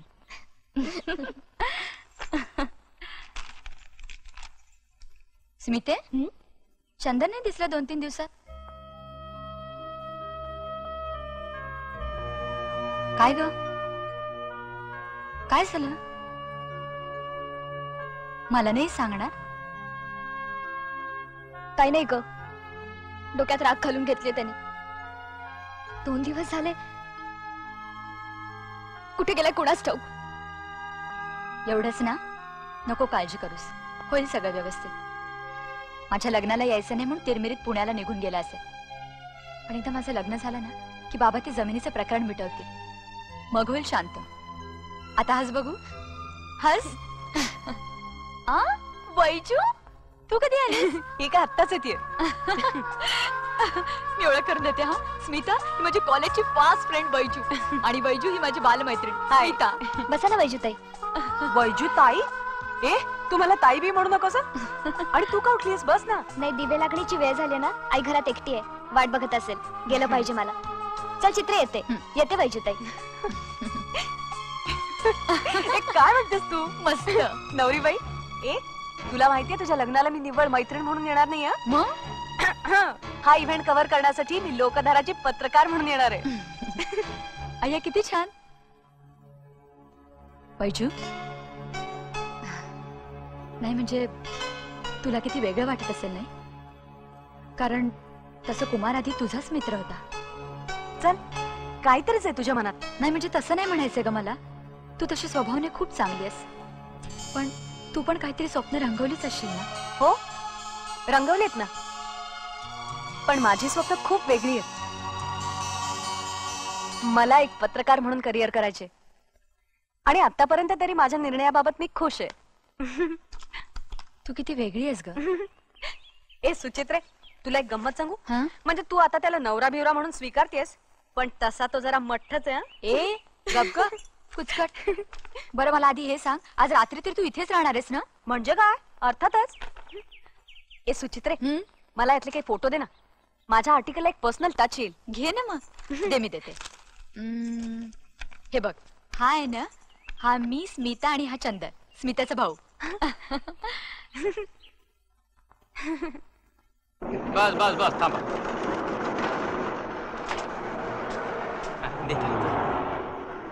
चल.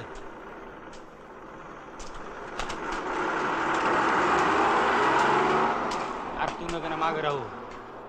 आता हिंमत हारून चालायचं नाही. अरे दोस्त, तू जर मला मदत केली नाही तर माझं कसं होणार रे? उडी हाणलीच. चला चल.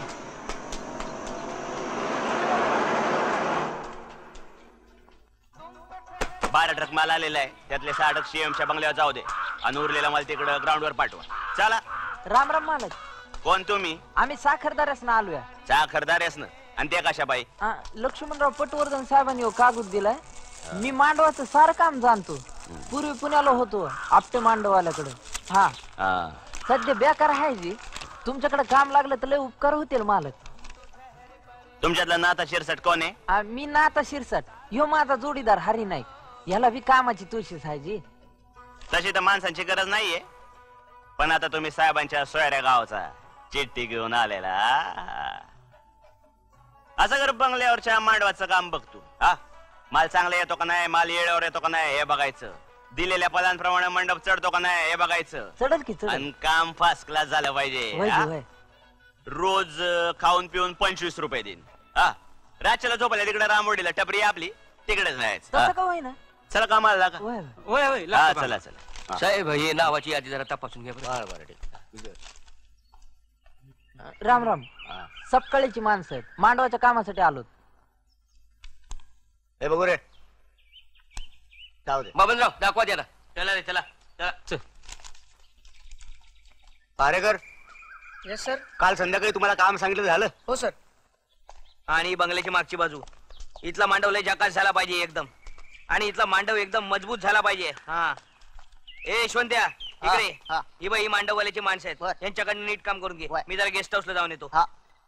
पण मागल्या साईडला मांडव कशाला बांधायचा? अहो, ही मागची खोली आहे ना, इथं स्वतः नव्या सुनबाई उतरणार आहे. हा, तेव्हा मांडव एकदम जकास झाला पाहिजे. होईल होईल होईल. चला चल. बघितलास काय झालं तुझ्या प्लॅनचं? हा, बोंबलला ना. आता कळलं तुला? अरे पार पोचलेला आहे तो उत्तमराव. आता तो मलदीपचा प्रेसिडेंट आपल्या नाकावर टिचून जाणार बाबुळगावला. लग्न अटेंड करायला, आणि मलाच बसवलाय स्वागत कमिटीत.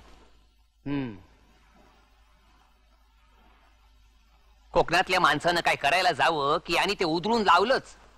अरे एक मुख्यमंत्री गेला कोकणातनं, त्याला बदनाम करून सोडला.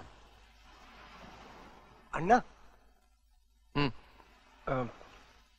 अण्णा, पहिला डाव वागताना थोडा अंदाज चुकला खरा, पण तेवढ्याने हरणारा मीही नाही.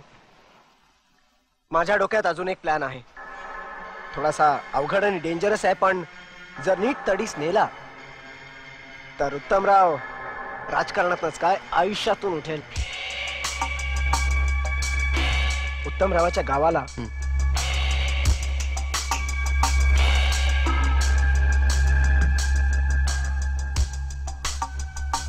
पण हे सगळं आपल्याला जमेल ना? त्याचा विचार केलाय मी. पूर्ण विश्वासातल्या आपल्या काही माणसांवर ही जबाबदारी सोपवायची. नाही नाही नाही, पुन्हा चूक करतोस तू. अरे सोबतीला फक्त 1 किंवा 2 खास लोक घेऊन हे सगळं स्वतःच्या देखरेखीखाली करायला हवं. हा, हे बघ, या सगळ्याचा बरं का, या सगळ्या बारकाव्याचा नीट अभ्यास कर. हा, प्लॅन नीट आख. गडबड झाली तर तू आणि मी दोघे 12च्या भावात जाऊ, समजलास? जा कामाला लाग. आता तिरडी उचलू त्याची. लग्न करतोय पोराचं. अरे हे लग्न होणारच नाही. वैजयंती पाटील. नमस्कार. वैजयंती पाटील, वैजयंती पाटील, वैजयंती पाटील. हा, साप्ताहिक लोकधारा, रूम नंबर 105.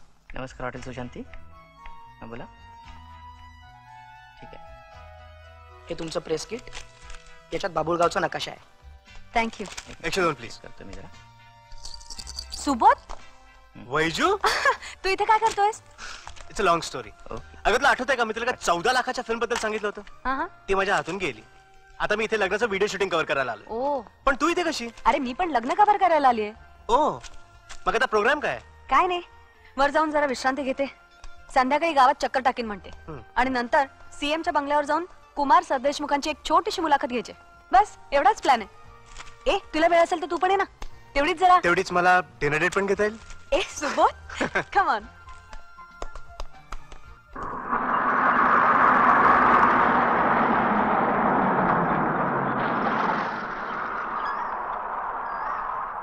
नमस्कार अण्णासाहेब. हा, नमस्ते.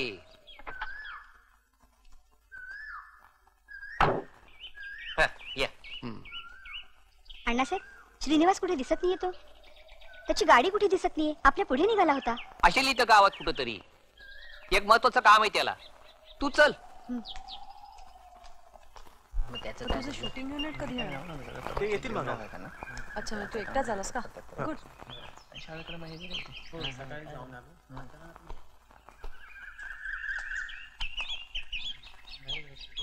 मला कुमार सरदेशमुखांना भेटायचंय.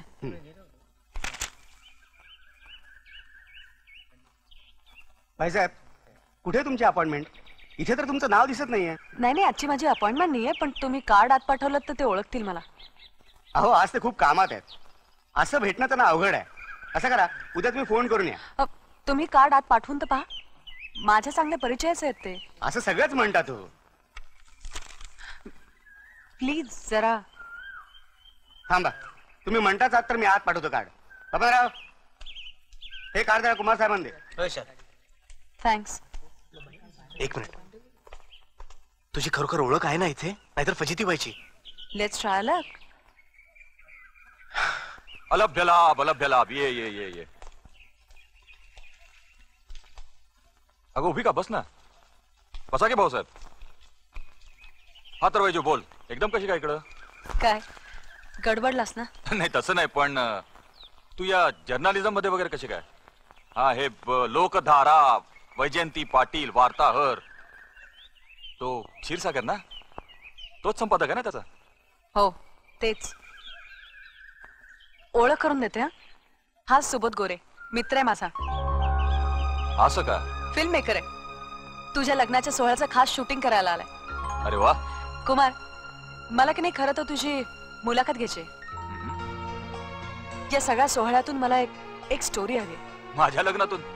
अगं माझं लग्न म्हणजेच एक बिग स्टोरी आहे, नाही का हो पाहुणा? नाहीतर या बुद्धिमान लोकांनी मला अगदी मोडीतच काढला होता. हा तर वैजू विचार, तुला काय विचारायचं? अगं तुझ्यापासून काय लपवायचं? तुझ्या सगळ्या प्रश्नांची उत्तर आज मी देणार आहे. चल ये.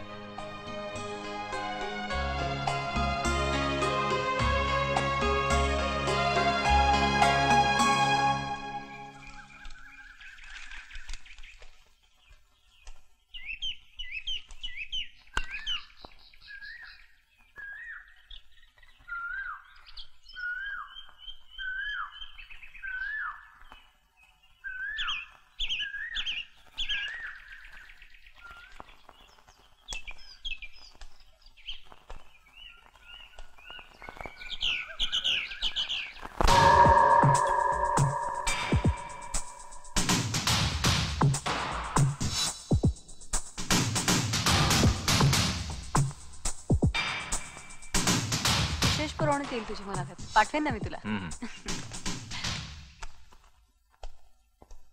Okay Kumar, thanks. All the best. Thank you. बरं आहे भाऊसाहेब. ओके, निघूया. So how was it? चायला वैजू, तुमचे आणि सरदेशमुखांचे पूर्वीचे खानदानी घरोब्याचे संबंध होते की काय? कसला घरोबा आणि कसले काय तुला सांगायला हरकत नाही. हा कुमार आहे ना, तो आणि मी एकाच कॉलेजमध्ये होतो. जवळजवळ 1.5-2 वर्ष वी वर गोइंग स्टडी. काय सांगतेस? मग काय, त्याला मी आवडायची, खूप आवडायची, अगदी तुला आवडते तशीच. But it didn't work. का? कुमार ना तसा खूप चांगला आहे, पण हा सत्तेचा माज त्याच्या प्रत्येक वागण्यात दिसायला लागला. मला नाही आवडलं ते. I didn't like it. चायला वैजू, तू किती विचित्र आहेस. विचित्र? विचित्र म्हणजे किती वेगळी आहेस. अगं इतक्या मोठ्या आकर्षणाचा मोह टाळलास तू. तुझ्या लक्षात येतंय का की आज जे लग्न तू कव्हर करायला आली आहेस, हे लग्न करायची तुझंच असतं, आणि तू किती वेगळ्या स्पिरिटने घेतेस. खरं सांगू, आजपर्यंत मी तुझ्यावर प्रेम करत होतो. दुरून दुरून का होईना, पण करत होतो. पण आज I respect you. I really do. मला तर वाटतंय मला तुझ्यावरच एक फिल्म काढली पाहिजे. हे जरा जास्तच होता ना. ओके, आपण आता रूमवर जाऊया. मला काहीतरी दाखवायचं आहे. चल.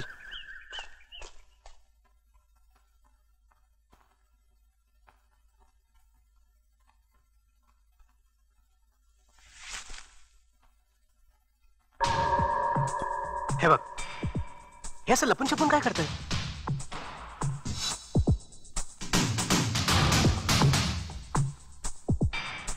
See, they're doing it again. मला वाटतं काहीतरी प्रॅक्टिस चालू आहे. प्रॅक्टिस कसली? तेच कळत नाही. काहीच नसेल रे ते. कारण सीएमच्या बंगल्यावर कायम टाईट सिक्युरिटी असते. अगदी बारीक सारीक गोष्टींच्या बाबतीत खूप काळजी घेतात ते लोक. आपल्याला उगीच काहीतरी वाटत असेल. मला नाही तसं वाटत. त्यांच्या हालचाली, त्यांचा सावधपणा, वैजू कुठेतरी काहीतरी पाणी मुरते नक्कीच. सुबोध, कदाचित मला माझी कव्हर स्टोरी इथेच मिळेल. तसं असेल तर मला एक प्रॉमिस करा की हे प्रकरण शोधून काढायला तुम्हाला पूर्णपणे मदत करशील. ऑफकोर्स. ओके, चल आपण मांडवाकडे जाऊया. मांडव कॉन्ट्रॅक्टरशी बोलून काही धागेदोरे मिळतात का पाहूया. Good idea. मुलाखत आणि माझी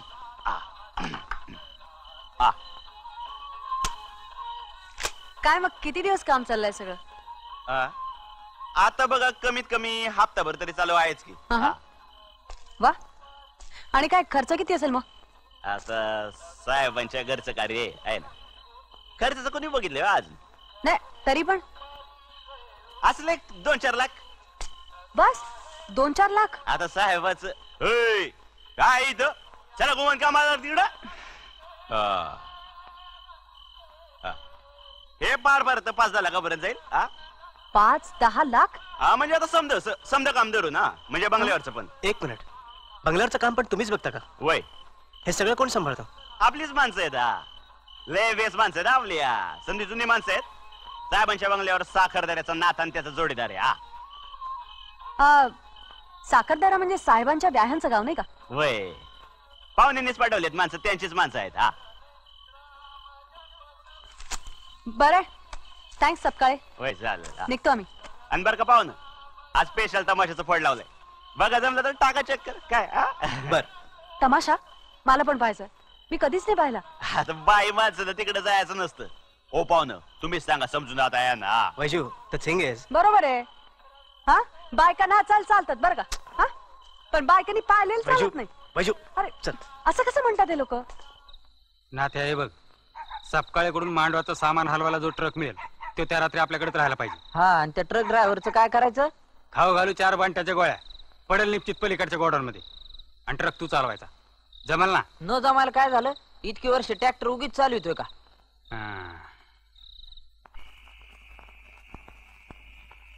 इथे किती मस्त प्रसन्न वाटतं नाही?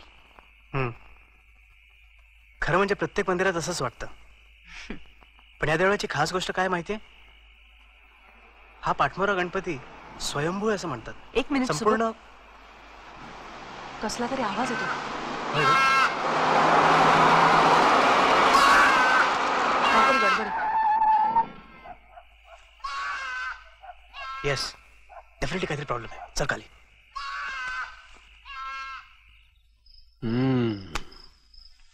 किती वाजता झालंय सगळं? आत्ताच साहेब, अर्ध्या पाऊण तासापूर्वीच घडलंय सर.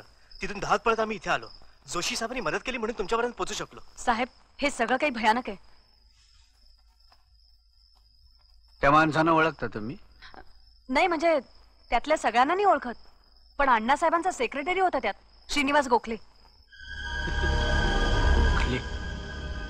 अण्णासाहेबाची एवढी मदत झाली? उभं का, बसा ना, बसा.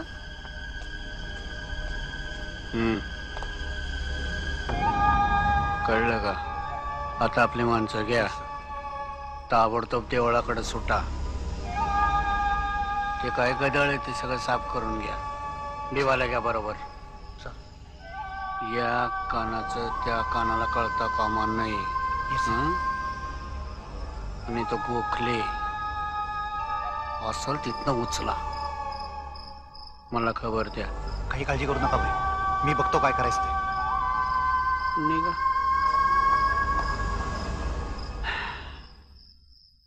काय नाव म्हणाले आपलं? या वैजयंती पाटील, साप्ताहिक लोकधाराच्या रिपोर्टर आहेत. आणि मी सुबोध गोरे. भूमकर साहेबांनी मला लग्नाच्या फिल्मच्या शूटिंगचं कॉन्ट्रॅक्ट दिलंय. माझी मुंबईत एक ऍड एजन्सी आहे, शब्द कम्युनिकेशन. हे माझं कार्ड. शब्द छान आहे. शाबास, मर्दासारखं काम केलंय तुम्ही. हे जे कडलेलं आहे ना, ते आपल्या चौकातच राहिलं पाहिजे. हो साहेब. काय नाव तुमचं? वैजयंती पाटील. छान आहे. दोघं मला पोरासारखे आहात. कधी काही गरज लागली थेट माझ्याकडे यायचं. हे जे काही घडलेलं आहे ना, याचा तोंडातनं शब्दच नाही, कागदावर बी काही येता कामा नाही. हं? कुठे उतरलाय कुठे? हा हॉटेल सुशांती मध्ये. बर यशवंत जी हे बघ ड्रायव्हरला सांग यांना त्यांच्या हॉटेलवरती सोडून या म्हणून. वाईजी या चला. नमस्कार साहेब. काय झालंय काय पाहायला? नाही काही विशेष काही नाही. काळजी घ्या काळजी घ्या. हं? या येतो सर. या.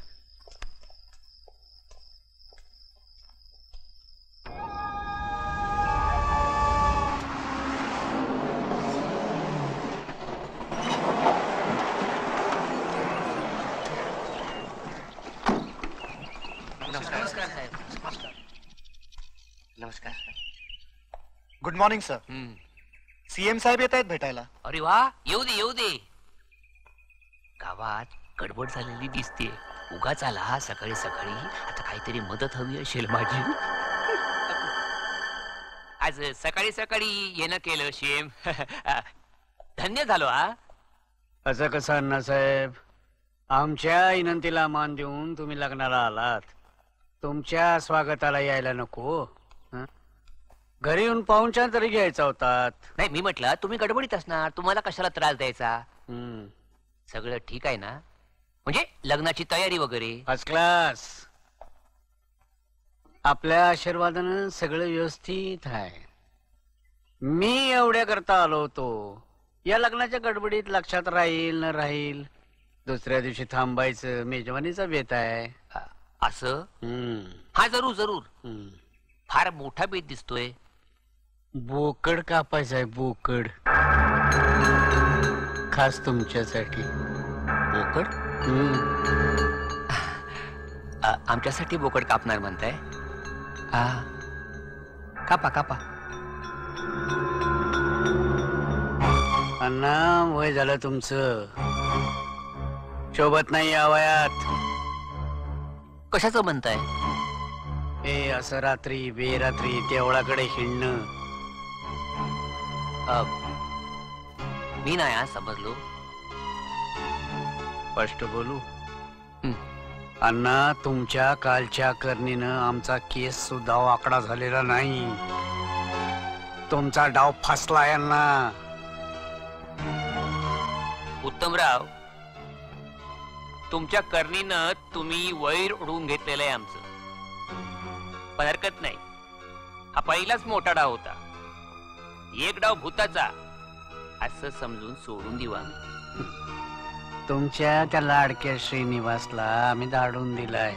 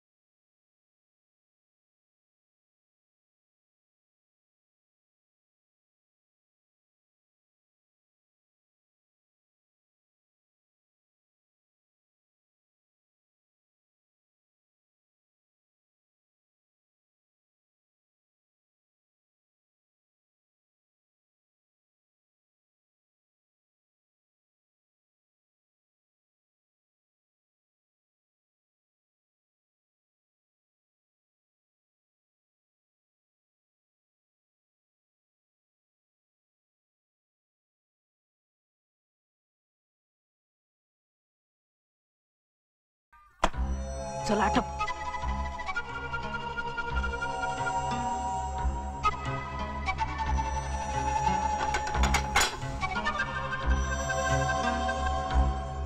आला रे. काय रे झालं का रे? झालं मालक. हा, लवकर करा लवकर करा. होय.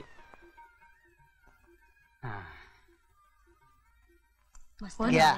बघ आत्या, अहो एवढं सगळं कशाला? घेऊन जा हे. असू द्या बाईसाहेब. नाही हो, आम्ही थोडंच खाणार आहोत. घेत नाही तुम्ही? हो. चांगले तुपातले होते नाही का? सुनबाई, फराळाचं सगळ्यांना व्यवस्थित मिळालं? सुनबाई, सुनबाई, या रेणुताई, या छान नटवतील तुम्हाला. खास तुमच्यासाठी पुण्याहून बोलवून आणलाय त्यांना. रेणुताई, छान नटवा हा आमच्या सुनबाईंना. अगदी नक्षत्रासारख्या दिसले पाहिजेत. हो. आम्हाला थोडीशी निवांत जागा मिळेल का? नाही म्हणजे इथे फारच गडबड आहे. हो, मिळेल की. आमच्याच खोलीत बसा तुम्ही. नाहीतर या असती खोली आमच्या सुनबाईंकरताच ठेवली. बिठा जी बाई घेऊन जा त्यांना. चला.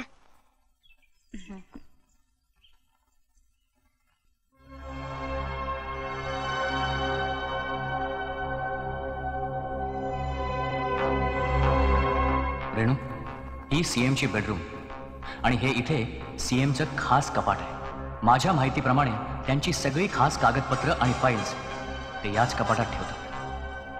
मला खात्री आहे की त्यांनी आपली फाईल याच कपाटात ठेवली आहे. रेणुताई, करायची सुरुवात? हो, बसा ना.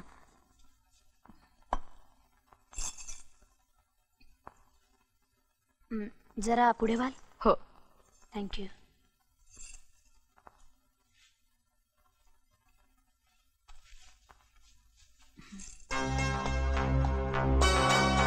एक्सक्यूज मी, मला एक रूम हवी आहे. मिळेल ना. इथे सही करा. इथे? इथं.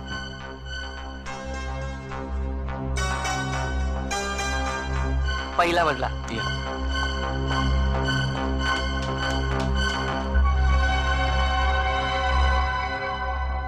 नाथ्या, आतापर्यंत सगळं सुरळीत पार पडलंय. आता आजची रात्र महत्वाची. आत्ता पतूर झालं तसं आज बी होईल की. तू कशाला घाबरायला? आणि आपल्या नशिबानं आज बंगल्यावरची सिक्युरिटी बी कमी केली. ते एक बरं झालं. एखादा मोठा टॉवेल मिळेल? एक मिनिट. हा,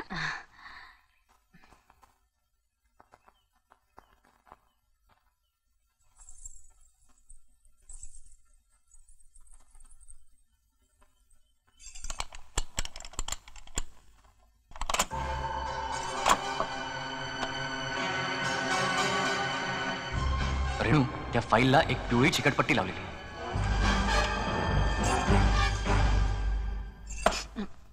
हा चालेल? हो चालेल ना. बसा.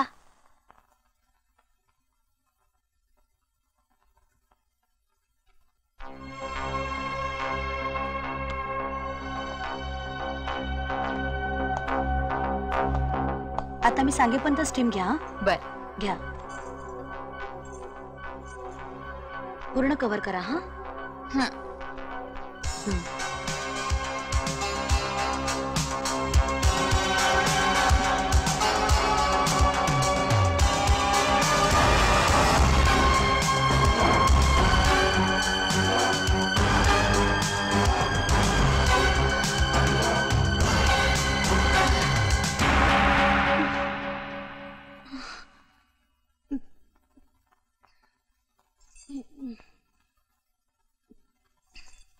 ही फाईल मी चोरत होते.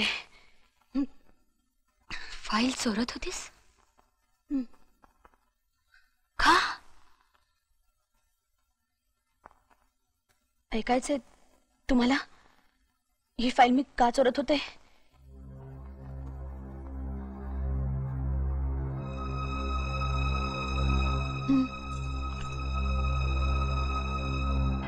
तुमच्यासारखीच मी माझ्या विश्वास बरोबर सुखी संसाराची स्वप्न बघितली होती. माझं स्वप्न ही फाईल मी नाईलाजाने चोरत होते. हो, ही फाईल मी माझ्या विश्वासाठी चोरत होते. सीएम साहेबांनी हा डाव खेळला नसता तर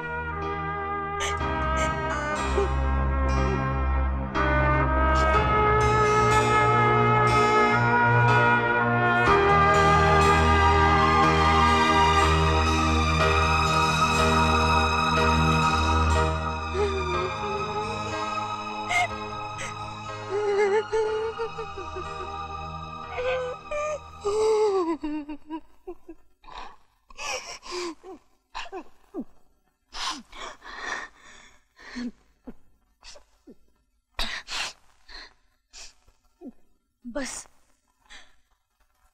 झालं माझं सांगून. आता तुम्हाला जे काय करायचं ते करा. हवं तर मला पोलिसांच्या ताब्यात द्या.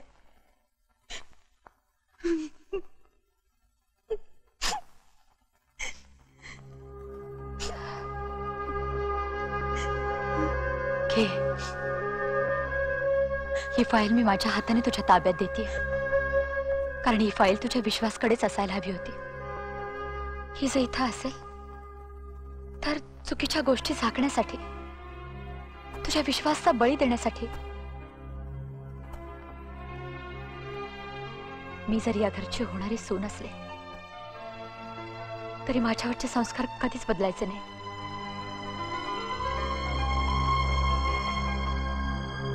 तू निर्धास्त राहा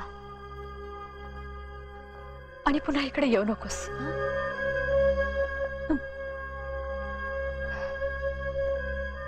निघ लवकर.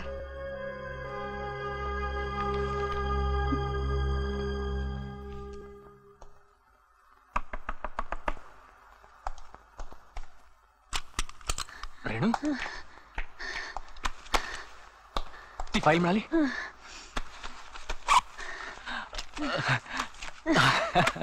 ए, खूप मनस्ताप झाला नाही का फाईलमुळे? आय एम सॉरी रेणू. काय दुर्बुद्धी झाली मला आणि त्या राक्षसाच्या हातात मी ती फाईल दिली कोणास ठाऊक. पण रेणू, आता काही होणार नाही.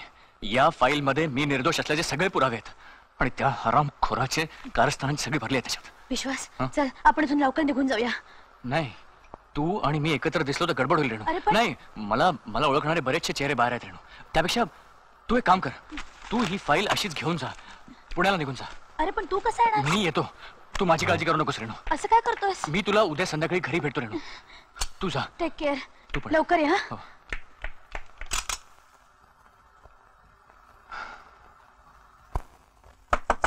कम इन.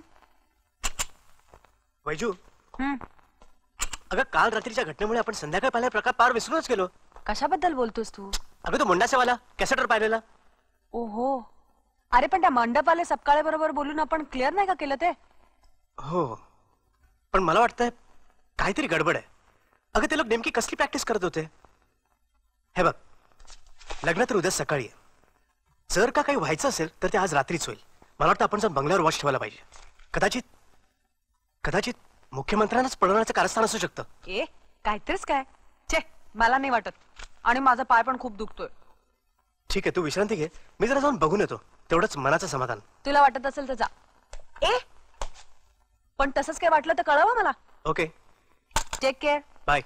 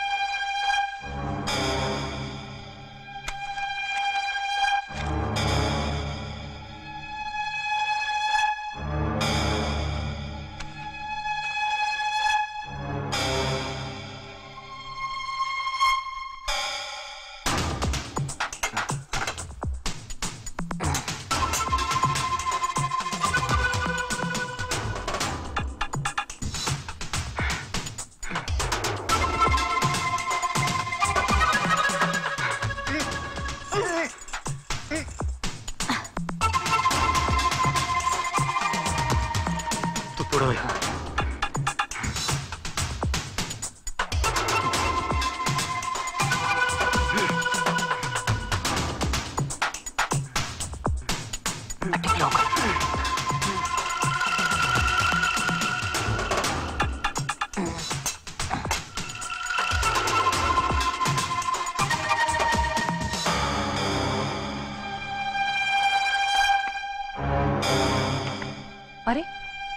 आता चंदर स्मिताचा भाऊ जमीन गेल्यानं मुख्यमंत्र्यांवर संतापलेला, पण हा इथं काय करतोय? म्हणजे मुख्यमंत्र्यांना पळवण्याचा कट? माय गॉड, सुबोध म्हणाला ते खरंय. आणखी एक प्रकरण. ही कॅसेट मुख्यमंत्र्यांना दाखवायलाच पाहिजे. माय गॉड.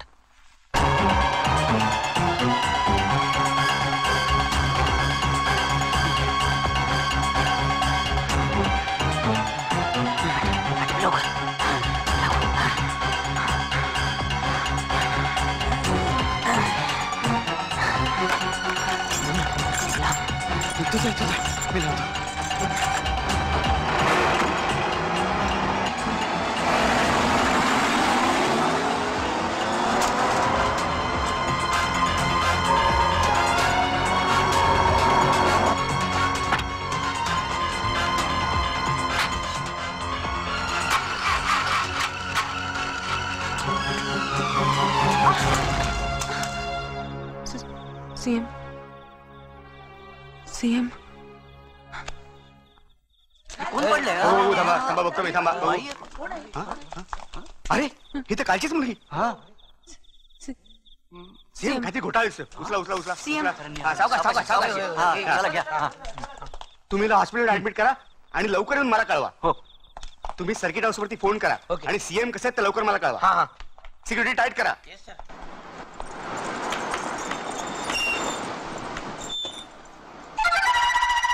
कोण तो एवढ्या रस्त्याला चाललास कुठं? सपकाळे मांडवाल्याची माणसं आहेत जी. बरं, साहेब म्हणले बंगल्यावरचं जास्तीत सामान हलवा, जरा झोप लागली म्हणून उशीर झाला. जगताप, जरा गाडीत सामान चेक करा.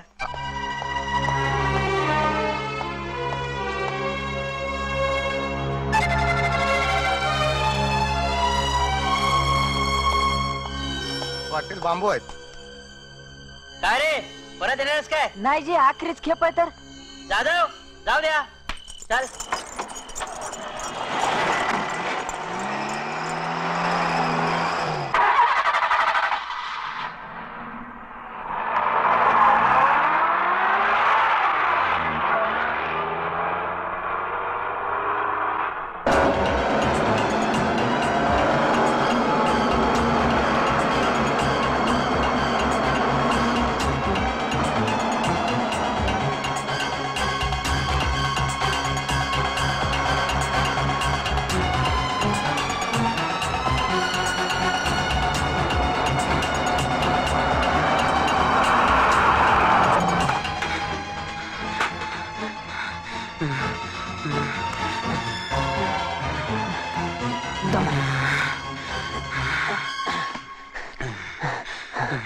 तुझं हे पाय चंद्र, आता मी जातो.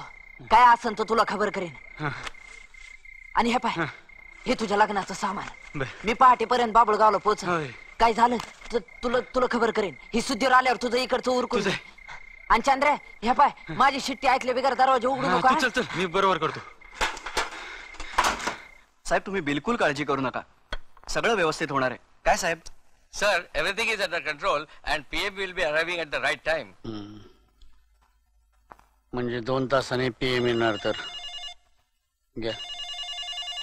ते बघा, तुम्ही स्वतः गावात जा. कम्प्लीट चेकिंग करा. नमस्कार वहिनी साहेब. नाही, कुठल्याही प्रकारचं टेन्शन नको साहेब. वहिनी साहेब, वहिनी साहेबांचा फोन आहे. बोला बोला. अहो तुम्ही बंगल्यावर येता लगेचच? आता कसं शक्य आहे? आता PM येतील थोड्या वेळाने. नाही नाही, तुम्ही लगेचच या. काय झालंय? फोनवर नाही सांगता येत आहे. हो, सुचित्रा ना कुठे दिसत नाहीये.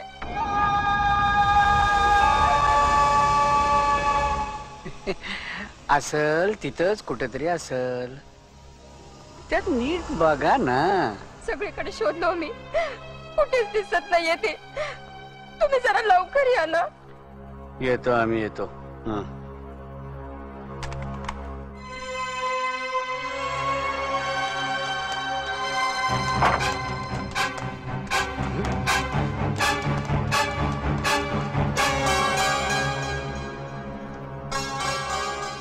विश्वास यहाँ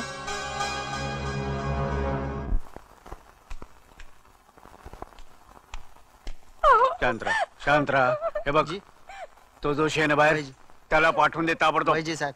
शांत राहा, शांत राहा.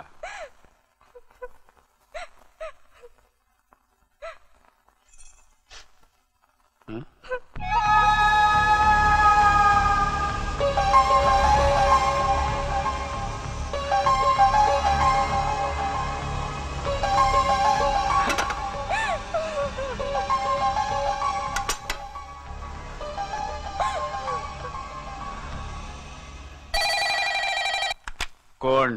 हॅलो सर, मी मनसुख बोलतोय. आता या टायमाला कुठून बोलतोय? बाबुळगावातून. या आईला ही काय फोन करायची वेळ आहे वरे? बोल बोल बोल. सर, मी विश्वास साळुंखेला पाहिला. कोणाला? विश्वास साळुंखे, सप्ततारावाला. तो चुप चुप के भाग रहा था वो. कुठं पाहिलं तुला? कुठे? हॉटेल सवास मध्ये. हे बघ, तू त्याच्यावरती नजर ठेव. त्याला अजिबात हालू देऊ नको, कळलं का?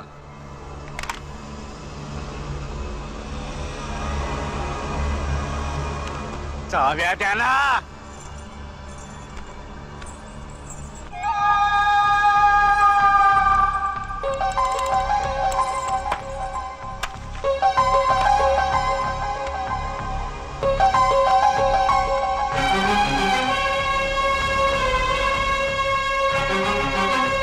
काल संध्याकाळपासून इथं कोण आलं होतं? इथे कोण येणार? घरातली तर माणसं. फक्त श्रीपादरावनी पाठवलेल्या त्या बेकपल्या बाई आल्या होत्या. ती मरू द्या. आणि कोण आलं होतं? काय झालं भाई? तुम्ही मला बोलावलं? अरे सुनबाईला कुणीतरी पळवलं या खिडकीतनं. हे बघ, माझी एक फाईल चोरीला गेलीये. त्या मनसुखचा फोन आला होता. तो विश्वास साळुंख्या त्या सहवास लॉज मध्ये कुठंतरी दडलाय. त्याचा बंदोबस्त कर. Yes sir. अरे कसला रे तुझा बंदोबस्त? नाही भाई, पण तुम्हीच तर म्हणला होतात ना की बंगल्यावरचा बंदोबस्त कमी करा म्हणून. त्यामुळे आता जरा तुझ्या विश्वासातली माणसं घे. कंप्लीट नाकेबंदी कर. कोपरा कोपरा खणून काढ. Yes sir. या कानाचं त्या कानाला खबर जाता कामा नये. आणि तो विश्वास साळुंखे जिथं असेल तिथून त्याला उचल. मला खबर दे, मी येतो पटापट. भाई तुम्ही काळजी करू नका. सुनबाईंना तुमच्या समोर हजर करण्याची जबाबदारी माझी. पण आता थोड्याच वेळात विधी सुरू होतील, त्याचं काय करायचं? होणार, विधी होणार. सगळे विधी ठरल्याप्रमाणे पार पडणार. जा तुम्ही, आम्ही येतो. एक गोष्ट लक्षात ठेवायची, विधीच्या मंडपाकडे बाहेरचा कुणीही माणूस फिरकता कामा नये. Yes sir. ते पत्रकार फोटोवाले आहेत ना, त्यांना बाहेरच्या मंडपात थोपवा. VIP चालतील. आणि यात काही चूक होता कामा नये, कळलं? Yes sir. तुम्ही म्हणता तसंच होईल.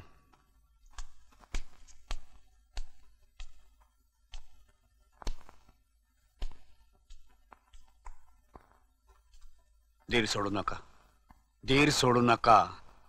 प्रसंग निभावून यायला पाहिजे, काहीतरी उपाय करायला पाहिजे. पण भाई, हिम्मत कुणाची झाली? मुर्दा पाडीन त्याचा.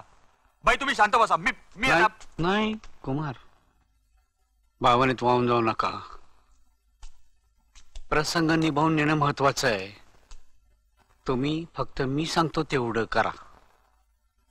कुमार, हजारो माणसं आली आहेत. मोठमोठे VIP येणार आहेत. स्वतः PM येणार आहेत.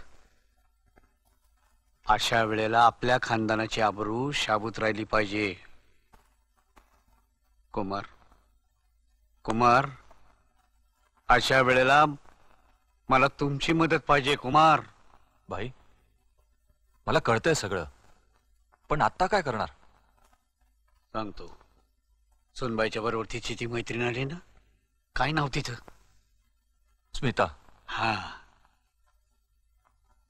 सकाळच्या ईदीपर्यंत तिला उभी करा.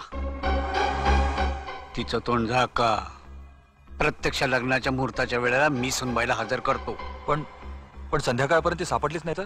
तिला काय कुणी इमानातनं पळवून नेली का? सोनबाईला मी शोधून काढतो. तुम्ही फक्त या पोरीला ईदी करता तात्पुरतं उभं करा. पण लक्ष्मणराव? लक्ष्मणरावची मी बोलतो. एक लक्षात ठेवायचं, सोनबाईच्या माहेरपैकी कुणी तिकडं फिरकता कामा नाही. आलं ध्यानात? सगळं गुपचूप व्हायला पाहिजे. आलं ध्यानात? हो.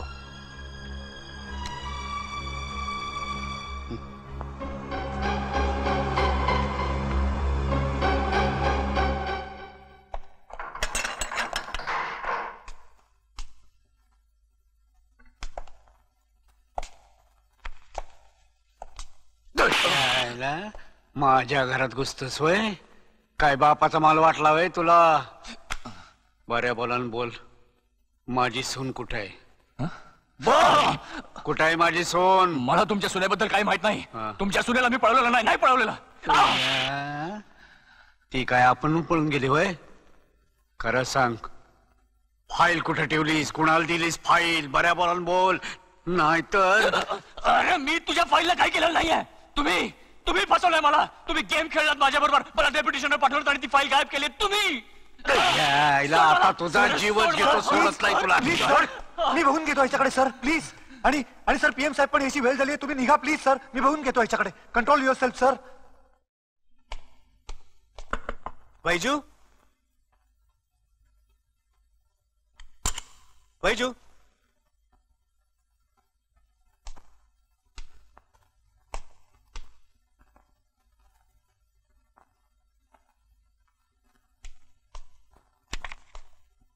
अरे हा तर कॅसेट मधला मुन्ना सेवाला बंगल्यामध्ये कसली तरी प्रॅक्टिस करणारा. पण याचा फोटो इथे. पण वैजू, म्हणजे वैजूला काहीतरी रहस्य उलगडलेलं दिसतंय. त्यामागेच ती गेली असणार. बापरे, याचा अर्थ तिला पण धोका असणार. मला तिला शोधून काढलंच पाहिजे.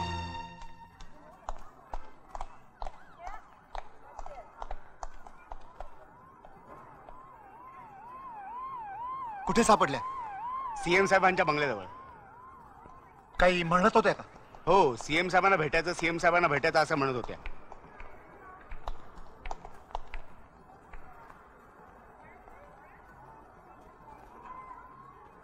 सिस्टर जरा वॉच ठेवा. Doctor, इची unconscious. येस.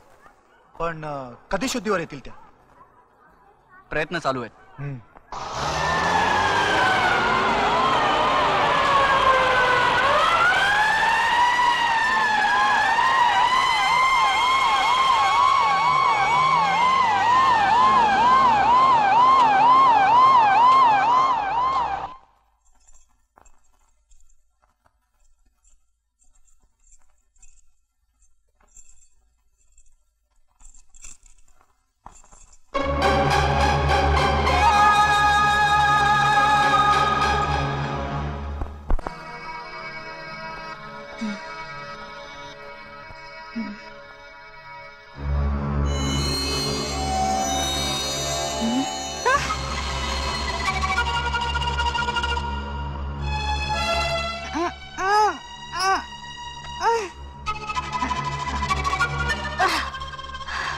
चंदन, तू सोड. असं काय वागतोस तू? मी काय बिघडवलंय तुझं? सोड. माझ्या बापानं घाम गाळून कमवलेली जमीन स्वतःची जायदाद वाचवण्यासाठी तुम्ही बळी घातली आणि मी तुम्हाला सोडू?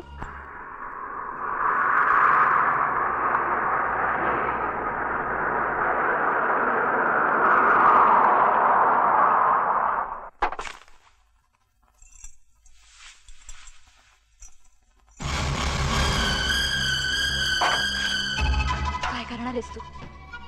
लगीन. मी लगीन करणार आहे तुझ्याशी. माझ्याशी लग्न कसं शक्य आहे? का? तुला कळतंय का तू काय बोलतोयस ते? तुला माहितीये किती ताकदीची माणसं आहेत ती? माहितीये. यमची सून व्हायला निघाली येते. लाख माणसं जमणार आहेत म्हणे. मोठा बडीजाव मारतोय का तुझा सासरा? आता नाक कापलं की कर म्हणावं काय करायचं ते. आणि मी घाबरत नाही का कोणाला? आणि मी मारणार नाही तुझ्याशी लगीन केल्यावर. लक्ष्मणराव पटवर्धन स्वतःच्या जावायला कसा मरू देईल? हे बघ चंदर, हा तू असा अविचाराने वागू नकोस. अरे तू माझा बालपणापासूनचा मित्र आहेस. आणि हे बघ, माझ्या वडिलांनी तुझी जमीन बळकावलेली नाहीये. आणि तुला जर तसंच वाटत असेल ना तर मी वाटतील ती शिक्षा भोगायला तयार आहे. पण तुझं एक विचित्र वागणं तुला शोभत नाही. ए भवाने, मला नका शिकवू. तुझ्या बापाला शोभलं का हे वागणं? त्यानं माझा विश्वासघात केलाय. मी त्याला धडा शिकवणार. तुझ्याशी लगीन करणार. शरीरानं नसला तरी मनानं आमचं केव्हाच लग्न झालंय. आता इथं या खंडोबा समोर लक्ष्मणराव पटवर्धनाच्या पोरीशी. चंदर या ते काय झालं? लग्नाची स्कूट झाला का? कसलं काय चंद्र्या? घात झाला. त्यांनी तुझ्या बहिणीलाच लग्नाला उभी केली. काय? समोर ठेवूनच लग्नाचे संधी इथे पार पाडायले. तिचं तोंड ढाकलं होतं पण मी बरोबर ओळखलं. ह्यांच्या अजून माझ्या घरादाराची नजर गेली नाही का ह्यांची? नाही, मी असं होऊ देणार नाही. लाख लग्नाची विधी झाले असतील पण संध्याकाळचं लगीन मी होऊ देणार नाही. माझ्या बहिणीला मी ह्यांच्या कचाट्यातून बरोबर सोडवतो. आणि वेळ आली तर तिचा पण खात्मा करतो की नाही बघ. हे गबस आहे. पाहिलं ना, तुझ्या सासऱ्याचं तुझ्या बिगर काही अडत नाही. पण मी होऊ देणार नाही. आणि एक ध्यानात ठेव, काही येडं वाकडं करायचा प्रयत्न केला ना तर तुझा मी मुर्दा पाडल्याशिवाय राहणार नाही. नाता इकडे तू इथं सांग, विचार नजर ठेव. आणि मी येऊस तर हल्लो आधी सांगतो. यो ना बरोबर आलेला साखरदाराचा मुंडा सवाला पाहुणा. काय केलं यानं? माझ्या बरोबर ती रिपोर्टर बाई आली होती ना, तिचं काहीतरी बरं वाईट केलं गेलं. काय सांगताय सा? कुठे सापडेल? रामवाडीला असेल, गोडाऊन मागच्या टपरीत. होय ना, मी निघतो. पण तुम्हाला जरा लक्ष ठेवावं लागेल. कुठे दिसला तर नाही दिसू दे बाळा, बघ.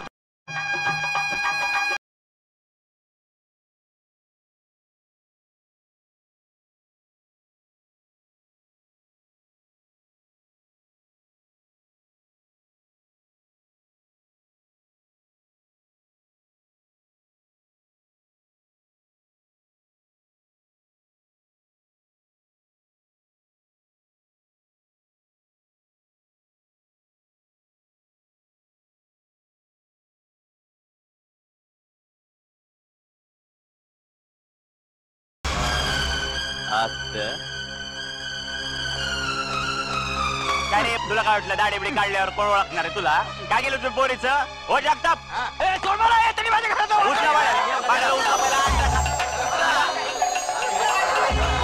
आम्हाला म्हणतोय रे तू दाढी बिडी लावून देतो तुझ्या तुला लावतो आम्हाला.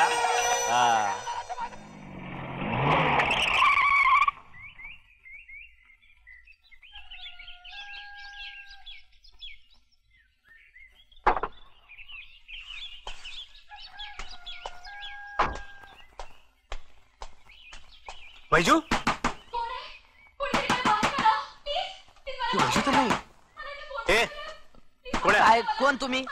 दारुगड. नाही नाही, दरवाजा उघडणार दारुगड नाही. सांगितलं ना. पाहुणा आले आवट्यान चालायला काय अंगाला हात लावायचं काम नाही. काट कोणाला कोंडून ठेवलंस? होणार नाही. सोड सोड मला. येते आई आई. थांबा, काळजी करू नका, सोडतो तुम्हाला. अरे तुम्ही कोण? मी सुचित्रा पटवर्धन, मुख्यमंत्र्यांची होणारी सून. या लोकांनी मला जबरदस्तीने इथं कोंडून ठेवलंय. पण माझं तिकडे लग्न चाललंय. हो. अच्छा, आता आलं लक्षात. पण मग वैजू ती कुठे आहे? वैजू म्हणजे वैजयंती पाटील? शेट, तिचं काय झालं? नाही, मला वाटतं तिचं काहीतरी बरं वाईट झालं. पण चला, आपल्याला इथून निघायला पाहिजे. बाबुळगाव वाटलं पाहिजे. तिथे जाऊन काय ते कळेल. चला. एक मिनिट.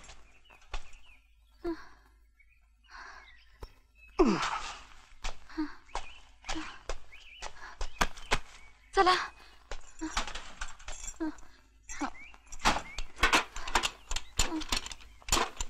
चला.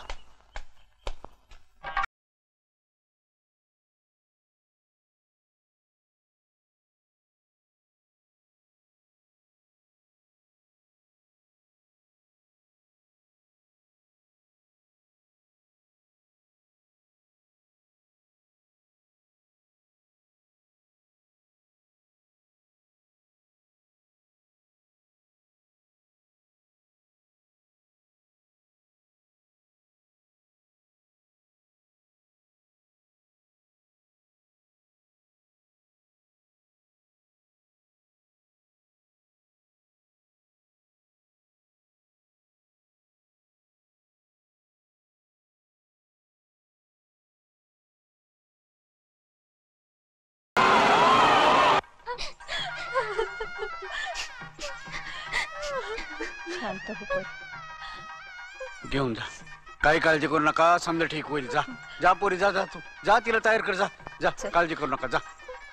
जोशी साहेब, रिपोर्टर वैजंती पाटील त्यांचं काय झालं? काही काळजी करू नका, छोटासा अपघात झाला होता त्यांचा, हॉस्पिटलमध्ये ठेवलंय त्यांना. सर, यांच्यामुळेच आपल्या सुनबाई सापडल्या. नमस्ते साहेब.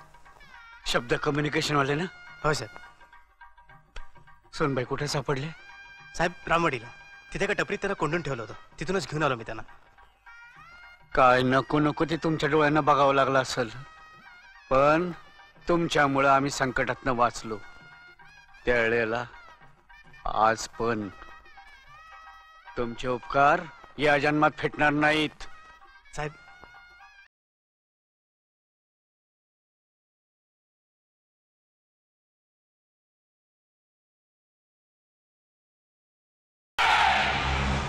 याची काय गरज आहे साहेब?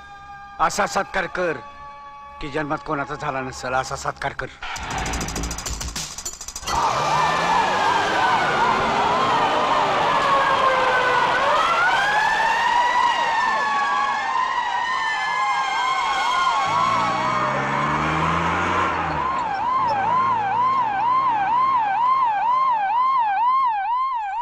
नाही, मी नाही होणार या सगळ्याचा भागीदार, कोणत्याही परिस्थितीत नाही. यासाठी नाही मी ही वर्दी चढवली, ही मेडल्स घेतली.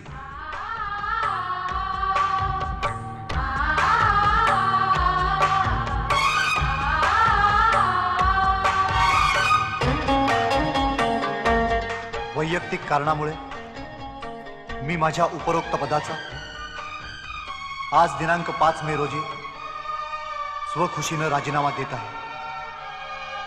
त्याचा स्वीकार करावा ही विनंती. विक्रम जोशी. पण राजीनामा देऊन कसं चालेल? उत्तमराव, या वर्दीचा कचरा केला असतो, पण यापुढे शक्य नाही. यापुढे कोणाचाही सत्कार होऊ देणार नाही मी. ही वर्दीच माझी ताकद आहे, माझी ताकद.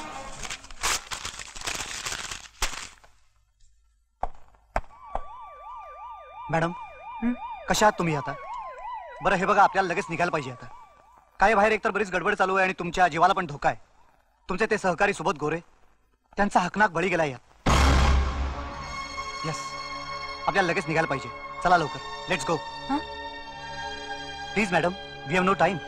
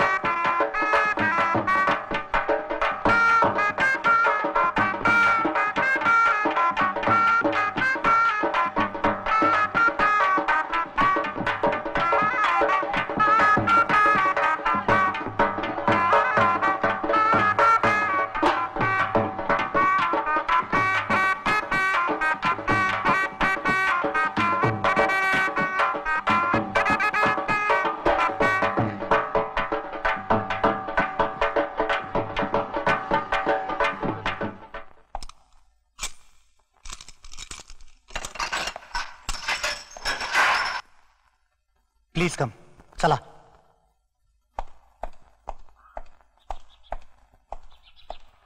तुमची लढाई अशीच चालू ठेवा आणि तुम्हाला जी काही मदत लागेल ती जरूर सांगा. Wish you all the best. Thank you. आणि त्यांना जरा धक्का बसलाय, त्यांची काळजी घ्या. हो. लवकर निघा.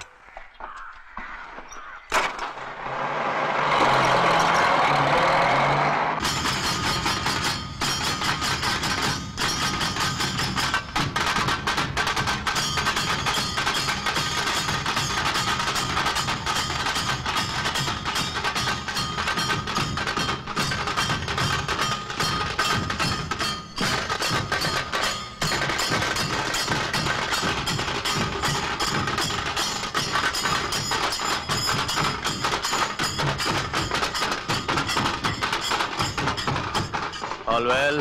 येस सर, सगळं व्यवस्थित चाललंय. पण साहेब, जरा खबरदारी घ्या. आता कसली आली खबरदारी? नाही म्हणजे बऱ्याच गोष्टी घडून गेल्या आहेत आणि यापुढेही घडू शकतात. विश्वास साळुंके, त्याला सोडून दिलंय मी. बिचाराचा काहीच दोष नव्हता, म्हणून त्याला पुण्याला पाठवण्याची व्यवस्था केली आहे बंदोबस्तात. आणि लोकधाराच्या वार्ताहर वैजयंती पाटील त्यांनाही हॉस्पिटलमधनं डिस्चार्ज देऊन मुंबईला सुखरूप पोहोचवण्याची व्यवस्था केली आहे. जोशी, आता यापुढे माझ्याच वर्दीशी इमान राखायचं ठरवलंय मी सर. तुम्हालाही तेच आवडेल नाही का?